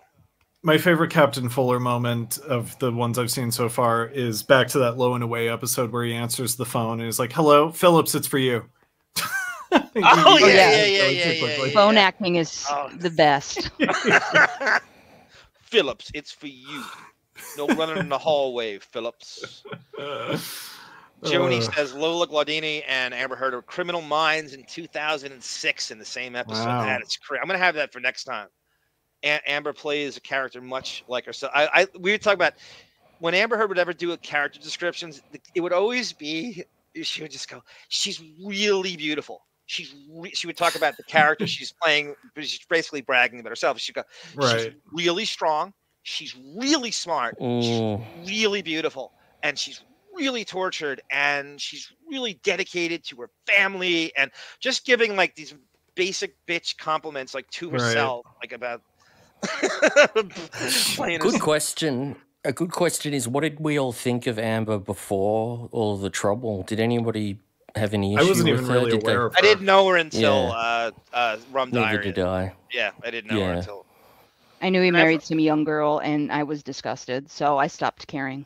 I forgot all about her. I thought she was a Scarlett Johansson doppelganger right from Jump Street. I mean, I really immediately I said, "Oh, it seems like this could have been." And I remember saying that, and I didn't realize I was right until later. Scarlett Johansson actually didn't get that role because she was too expensive. They couldn't afford her for Rum Diary. Interesting. Okay. Which I'm sure that you'll go, oh, she would probably say she turned it down, but the story is they couldn't afford her, and I could see that movie. The movie is a much bigger budget than I thought. I mean, if you don't know, the Rum Diary is basically, Sarah, you watched the Rum Diary actually, right? Mm-hmm. Hated it every second. My God. So if you take all the things that make Hunter S. Thompson interesting and strip it down to the most boring side of him, I don't know what that saw on that as a motion picture. It has no business going to screen. Did Infinitum Nile produce the movie? Yes. Oh, it did. Okay. So by the time after Pirates, the success of Pirates, he started to get the producer stuff. So he produced that, and he's responsible for the casting and stuff. And it's not that he's not decent, but it's not the movie to do is Hell's Angels. If you're going to do a Thompson book, the movie to do is Hell's Angels, not that. Right.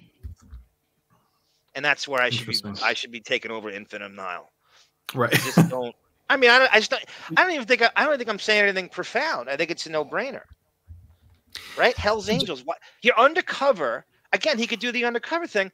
The premise of that book is Hunter S. Thompson went undercover with the Hell's Angels and for a year to see what goes on.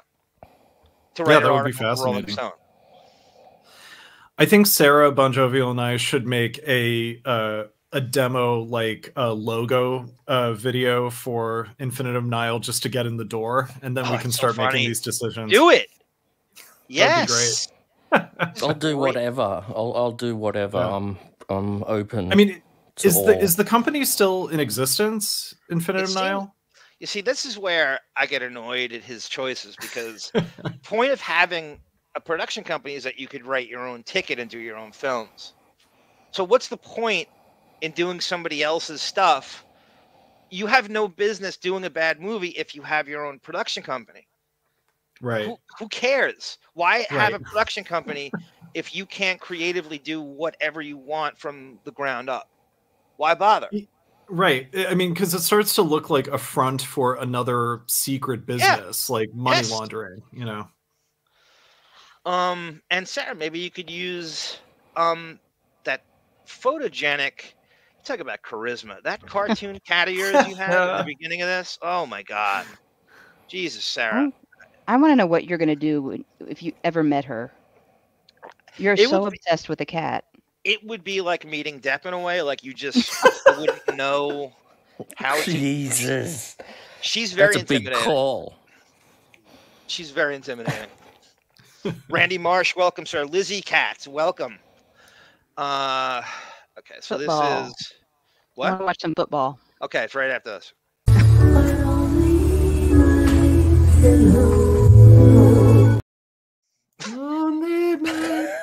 Oh my God. Sarah, you said Kathy Lee Gifford's music is the only thing that could calm down your cartoon cat. That was her singing it, yes. Okay.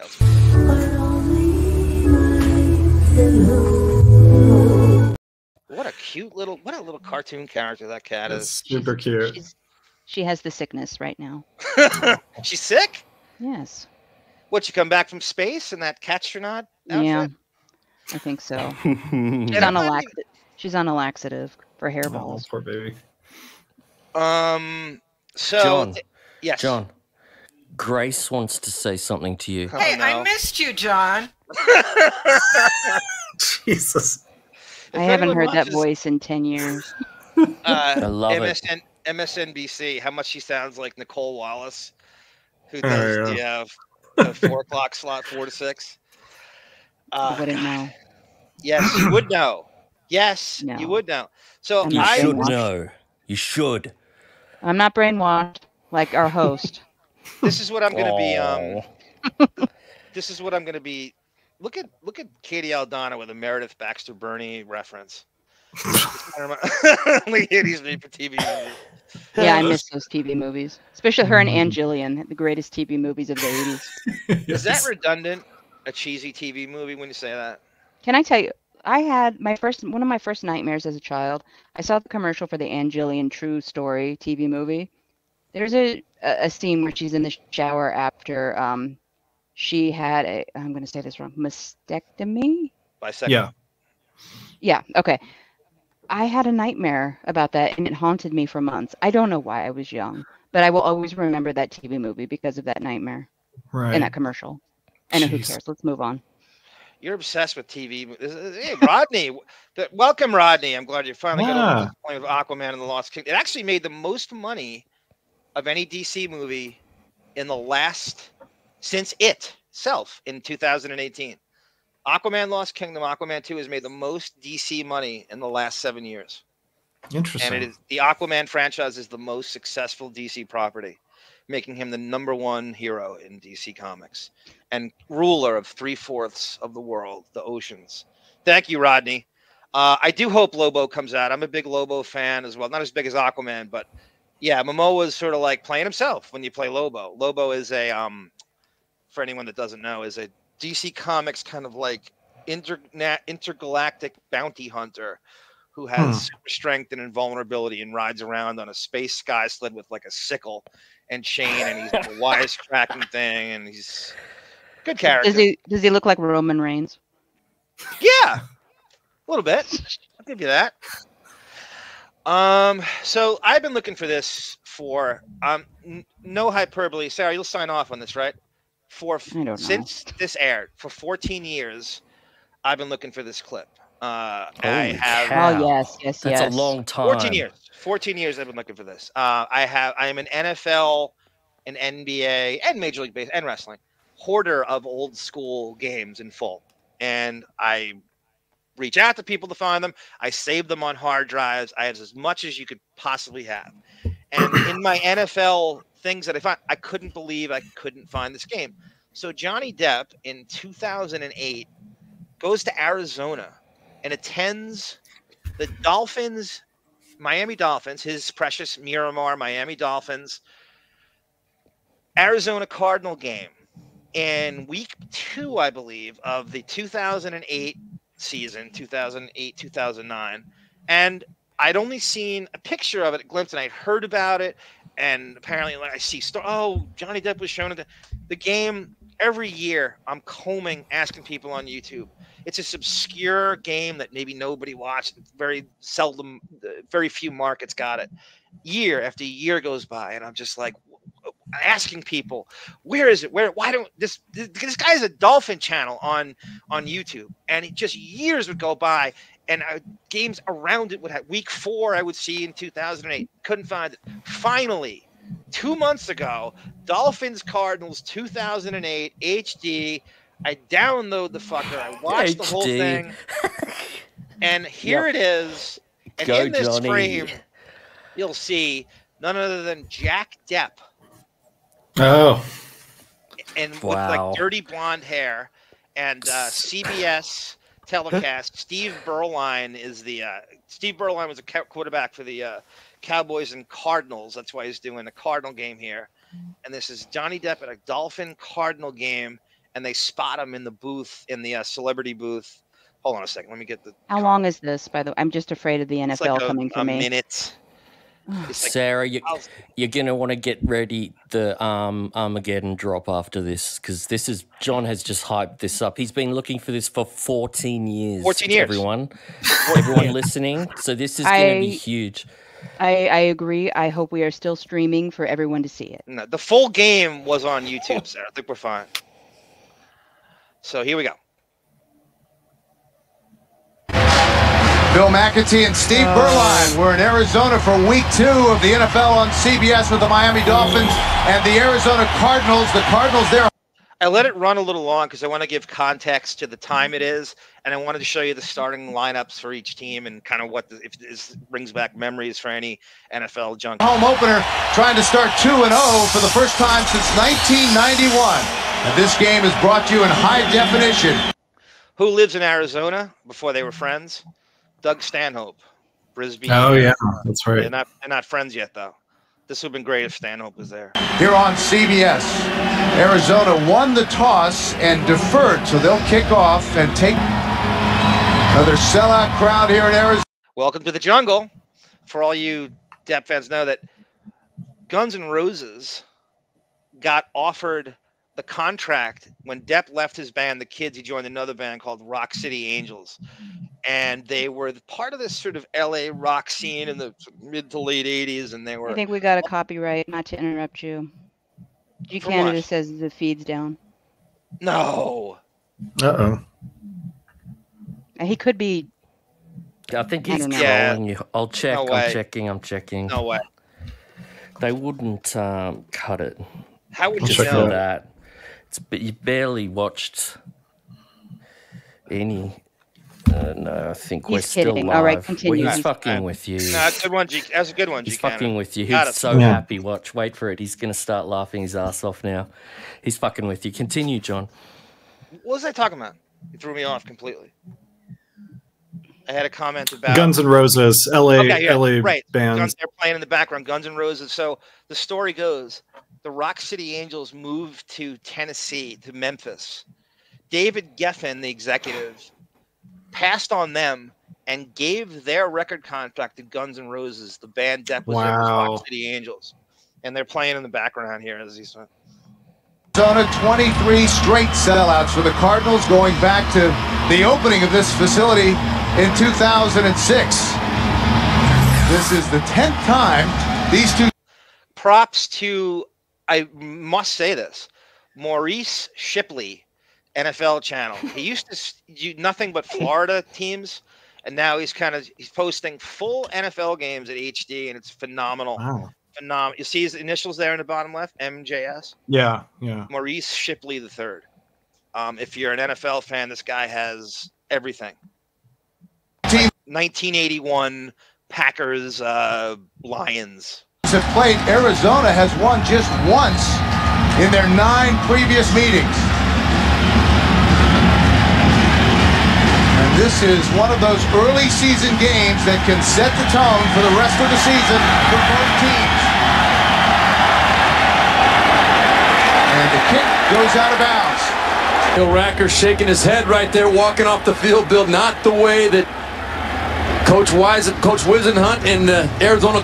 Okay, if there's any New Yorkers here, Chad Pennington is a quarterback for the Dolphins, and he had a very little stint with the Jets. And for a while, he was considered like their best quarterback for a while, and he just sort of like had a little. And now he's a Dolphin here. But if any of those Jet fans, he's from New York. He was a Jet for a while. He's a Dolphins quarterback here. Cardinals wanted to start this game. Chad Pennington, the 13th different starting quarterback for the Dolphins since 2000. Had a chance for a storybook finish last week, but fell just short. The offensive line, Jake Long, the first overall pick in the draft, making his second NFL start at left tackle. Williams and Brown will split the load at running back. 1st and 10 for Miami at the 40-yard line. Ricky Williams is alone in the backfield. Short drop for Pennington. Quick completion to Greg Camarillo. And a nice pickup on 1st down for Miami. The Cardinals 41-yard punt and a 16-yard return. Kurt Warner. Now I gotta go through this 3-hour game to find this. To find this. Yeah, this is the full game. Do you guys know Kurt Warner? He has a great story. He has a movie about him too, played by Shazam, Zach Levy. He's he's the quarterback for the Cardinals here. He's I don't like him. He was working as a supermarket assistant manager, and then he tried out, and then he the 2-time league MVP beat out Matt Leinart for the starting job at the end of the preseason. They have so much confidence in what he brings to the table. For the first time in a while, there's continuity on that Arizona offensive line. 4 starters back from last year. And, of course, they have some weapons on offense. One of the best receiving duos in the league in Bolden. You know Larry Fitzgerald, right? He's on the Edric and James. And Fitzgerald, Edrin James coming off a 100-yard game last Here comes Depp. week, and we'll see Tim Hightower. How about that? Captain Jack Sparrow is in the house. Johnny Depp in attendance today here in Arizona. Look at Jack. Look at little Jack on the right. Oh, that bowl cut on Jack Depp. Yeah. Jack was born, I think, in 2004 or 2003. He hasn't yet learned how to tail snap. Very nice, Sarah. Very nice indeed. God, good. So do you. That arm, I want to grab it. Not you. What? Baby One arm bit of sinew you can't see on it. That's a 10. Yeah. Yeah, that's Steps like trademark look right there. I mean, like, you shouldn't ever deviate from that.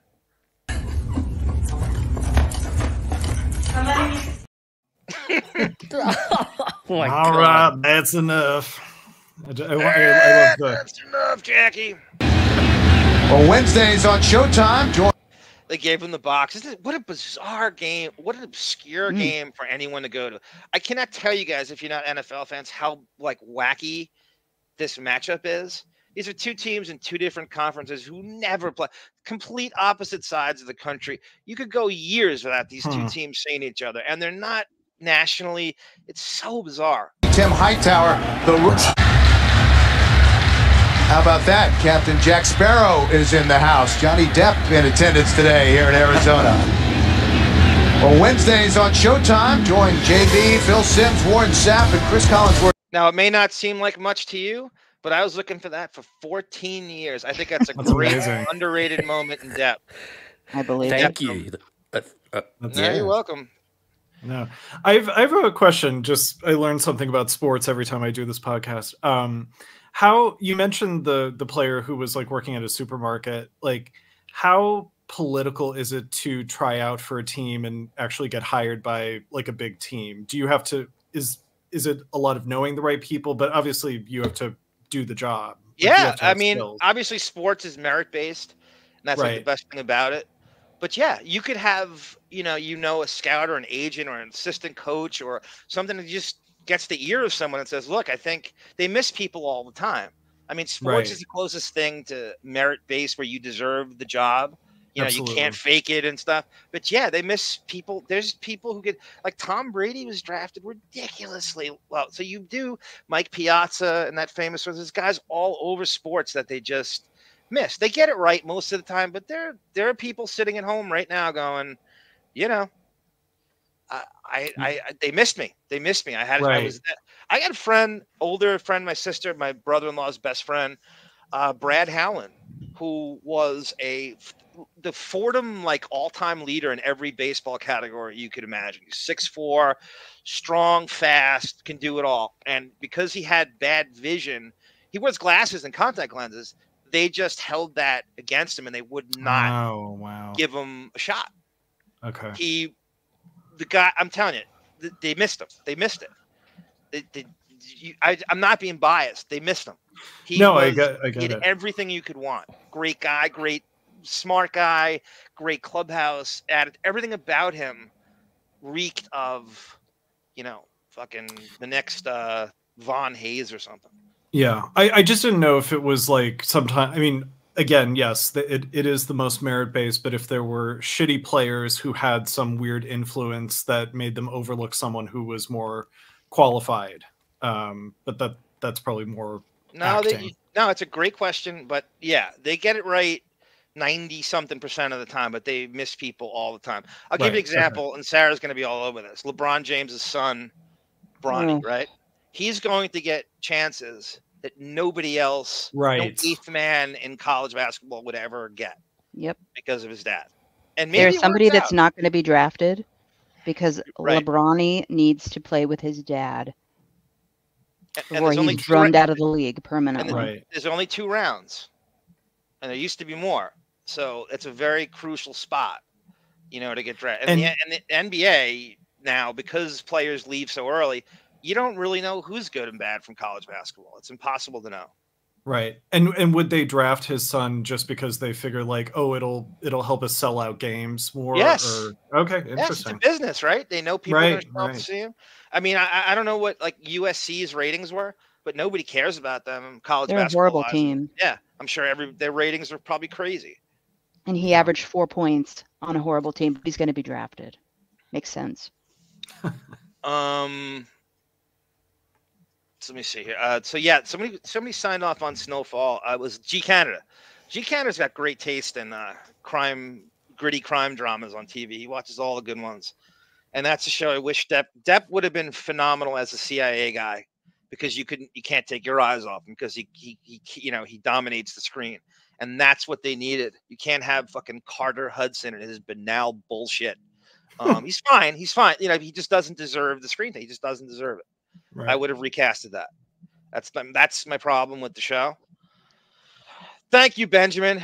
Great to hear you. I think we're going to end that here. Any guys? Sarah, you want to get you to bed? Mary Jane, good to see you, Mary Jean.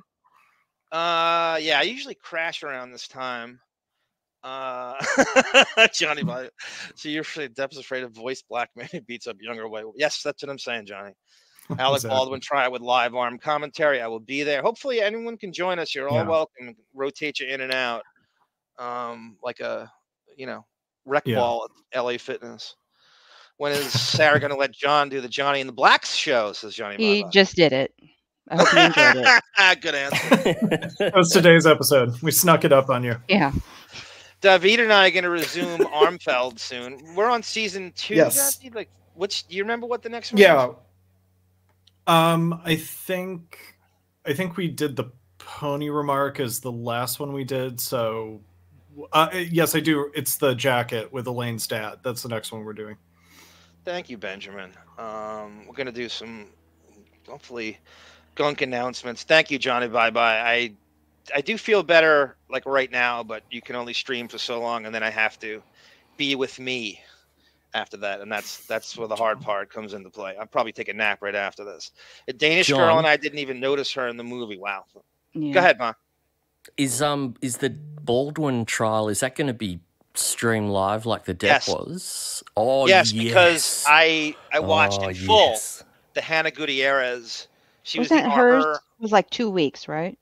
Yeah, it's about 2 weeks. She's the armorer on Rust. And it was fully broadcast. Like Sarah's watching a trial, I think, right now that's Zoom, and it's not the same because you get the echo. Horrible. Oh, yeah, that's it's not annoying. It really doesn't hold up.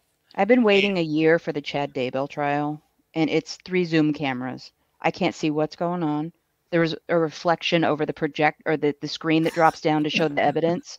I can't see it. You can't hear them. I don't like Idaho courts. Anyway, welcome, Holden. Well, thank you, Holden.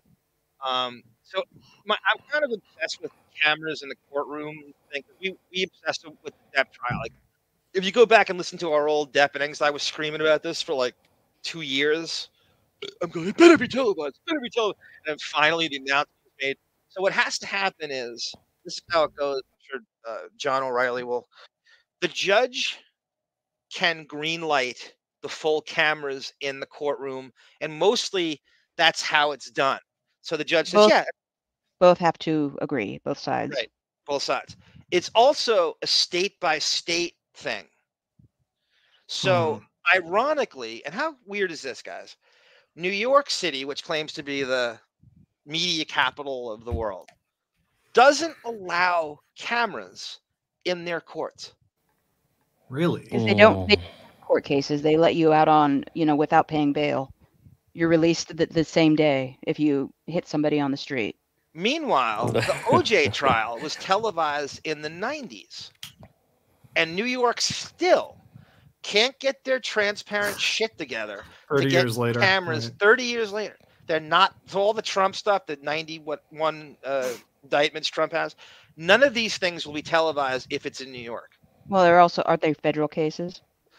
But the judge can overrule the federal part. I don't think so. I think federal cases are not to be filmed. So in New Mexico, where Rust was shot, Hannah Gutierrez's trial was fully televised because the judge and state allow it. And so Baldwin's will be televised. I think there's a 95% chance it'll be televised in the same way that Depp's did. And it doesn't look good for him.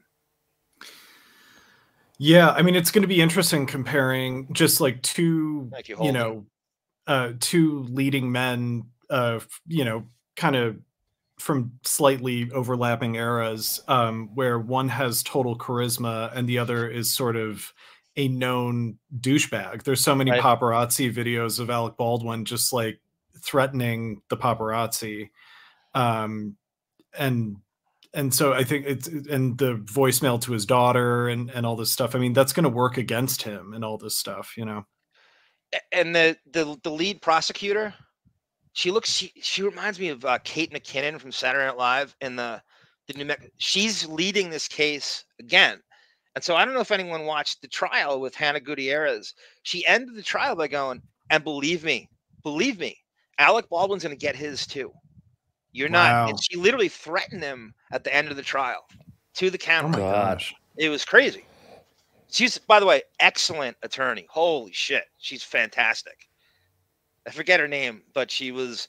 If you get a chance to watch the Gutierrez Armor for Rust, you know, certainly the last week, this woman, she got better as the trial went on. She got like stronger, and I was like, wow, I was blown away by her closing. Blown away by it. Melvin, welcome, Melvin, and Holden 190. God, we love him some Melvin. I had a nightmare that the stripper had cold hands, and she was. He's making fun of my Angelian nightmare. Oh. And she was Camille Vasquez, who Melvin still is smitten with. Right. Arm, have you been checking out X-Men 97? Yeah, well, oddly, Autobot, I am working my way to, I'm rewatching the entire series, so I'm kind of making my way to it. I believe there was a preview for the next batch of episodes, and Captain America's shield shows up on the bottom. So that's crazy, and I cannot wait. I thank you, Autobot, the Raiders as well. And so, yeah, I'm all over. X-Men 97's gotten huge, great reviews. I'm pissed off Colossus isn't in it yet. I can't believe they don't have Colossus as a regular. It really bothers me. There's not enough brute strength on the team. You can't have Rogue as your strongest character. You got to have more brute strength on it. You gotta fortify it a little more. Good move by Geffen. It probably was, Autobot. Speaking of that, next time we're gonna do the Kids versus Pearl Jam with Bon Jovial, if he'll join us, and the Neil Rogers show. We're gonna talk about the Kids and the early '80s and those bands. Defibrillator. This Sarah's talking to herself here. Ken O'Brien. Oh yeah, Fuji in the chat. Yeah. Sorry, that was so long ago. What, you're really sarcastic. What a wise ass. She's gonna pull that B. Arthur fucking. I think I've successfully completed my Deppening bingo card. Arm calling out Sarah for being sarcastic. That was the last box I had to check. Oh, before we even started, you got to stop huffing, because I was like, oh, I did. Sariana Huffington is her nickname. Well, I am going to let you say your goodbyes. I'm going to. No, you're staying at the end. All right, everyone. Let's go. Hurry up. Everyone, guys, thank you so much for joining us. I love you, chat. Thank you. It's so good to be back. Work on my mental health, and I'll let you know Welcome. my status. Welcome back. Day-to-day. We Sarah, love you, John. We love you too. Yes, we I love do. everyone in the chat. Thank you, everyone. I don't have my next appearance, but I will say that we're doing the Patreon. We're doing the next Jump Street, and we're doing Armfeld soon. Yeah. And those will be substantial. I hope I get my shit together. You are coming back slowly. You will do what you can do when you can do it. No and pressure. Oh God, yeah, Jody, Marilyn Manson. That's a really good case. I'll definitely stream that if they do. No, read it. Read it. Federal cases. Federal cases are in camera, and Manson's was on televised for the same reason. I think the judge can overrule it. I think it's a law. I don't think you're They right. But want anyway. full transparency. I hope he. Do you recall him going on a binge with Marilyn Manson for a few days? Oh, very nice. This is what Sarah's really. This is what Sarah's really looking forward to.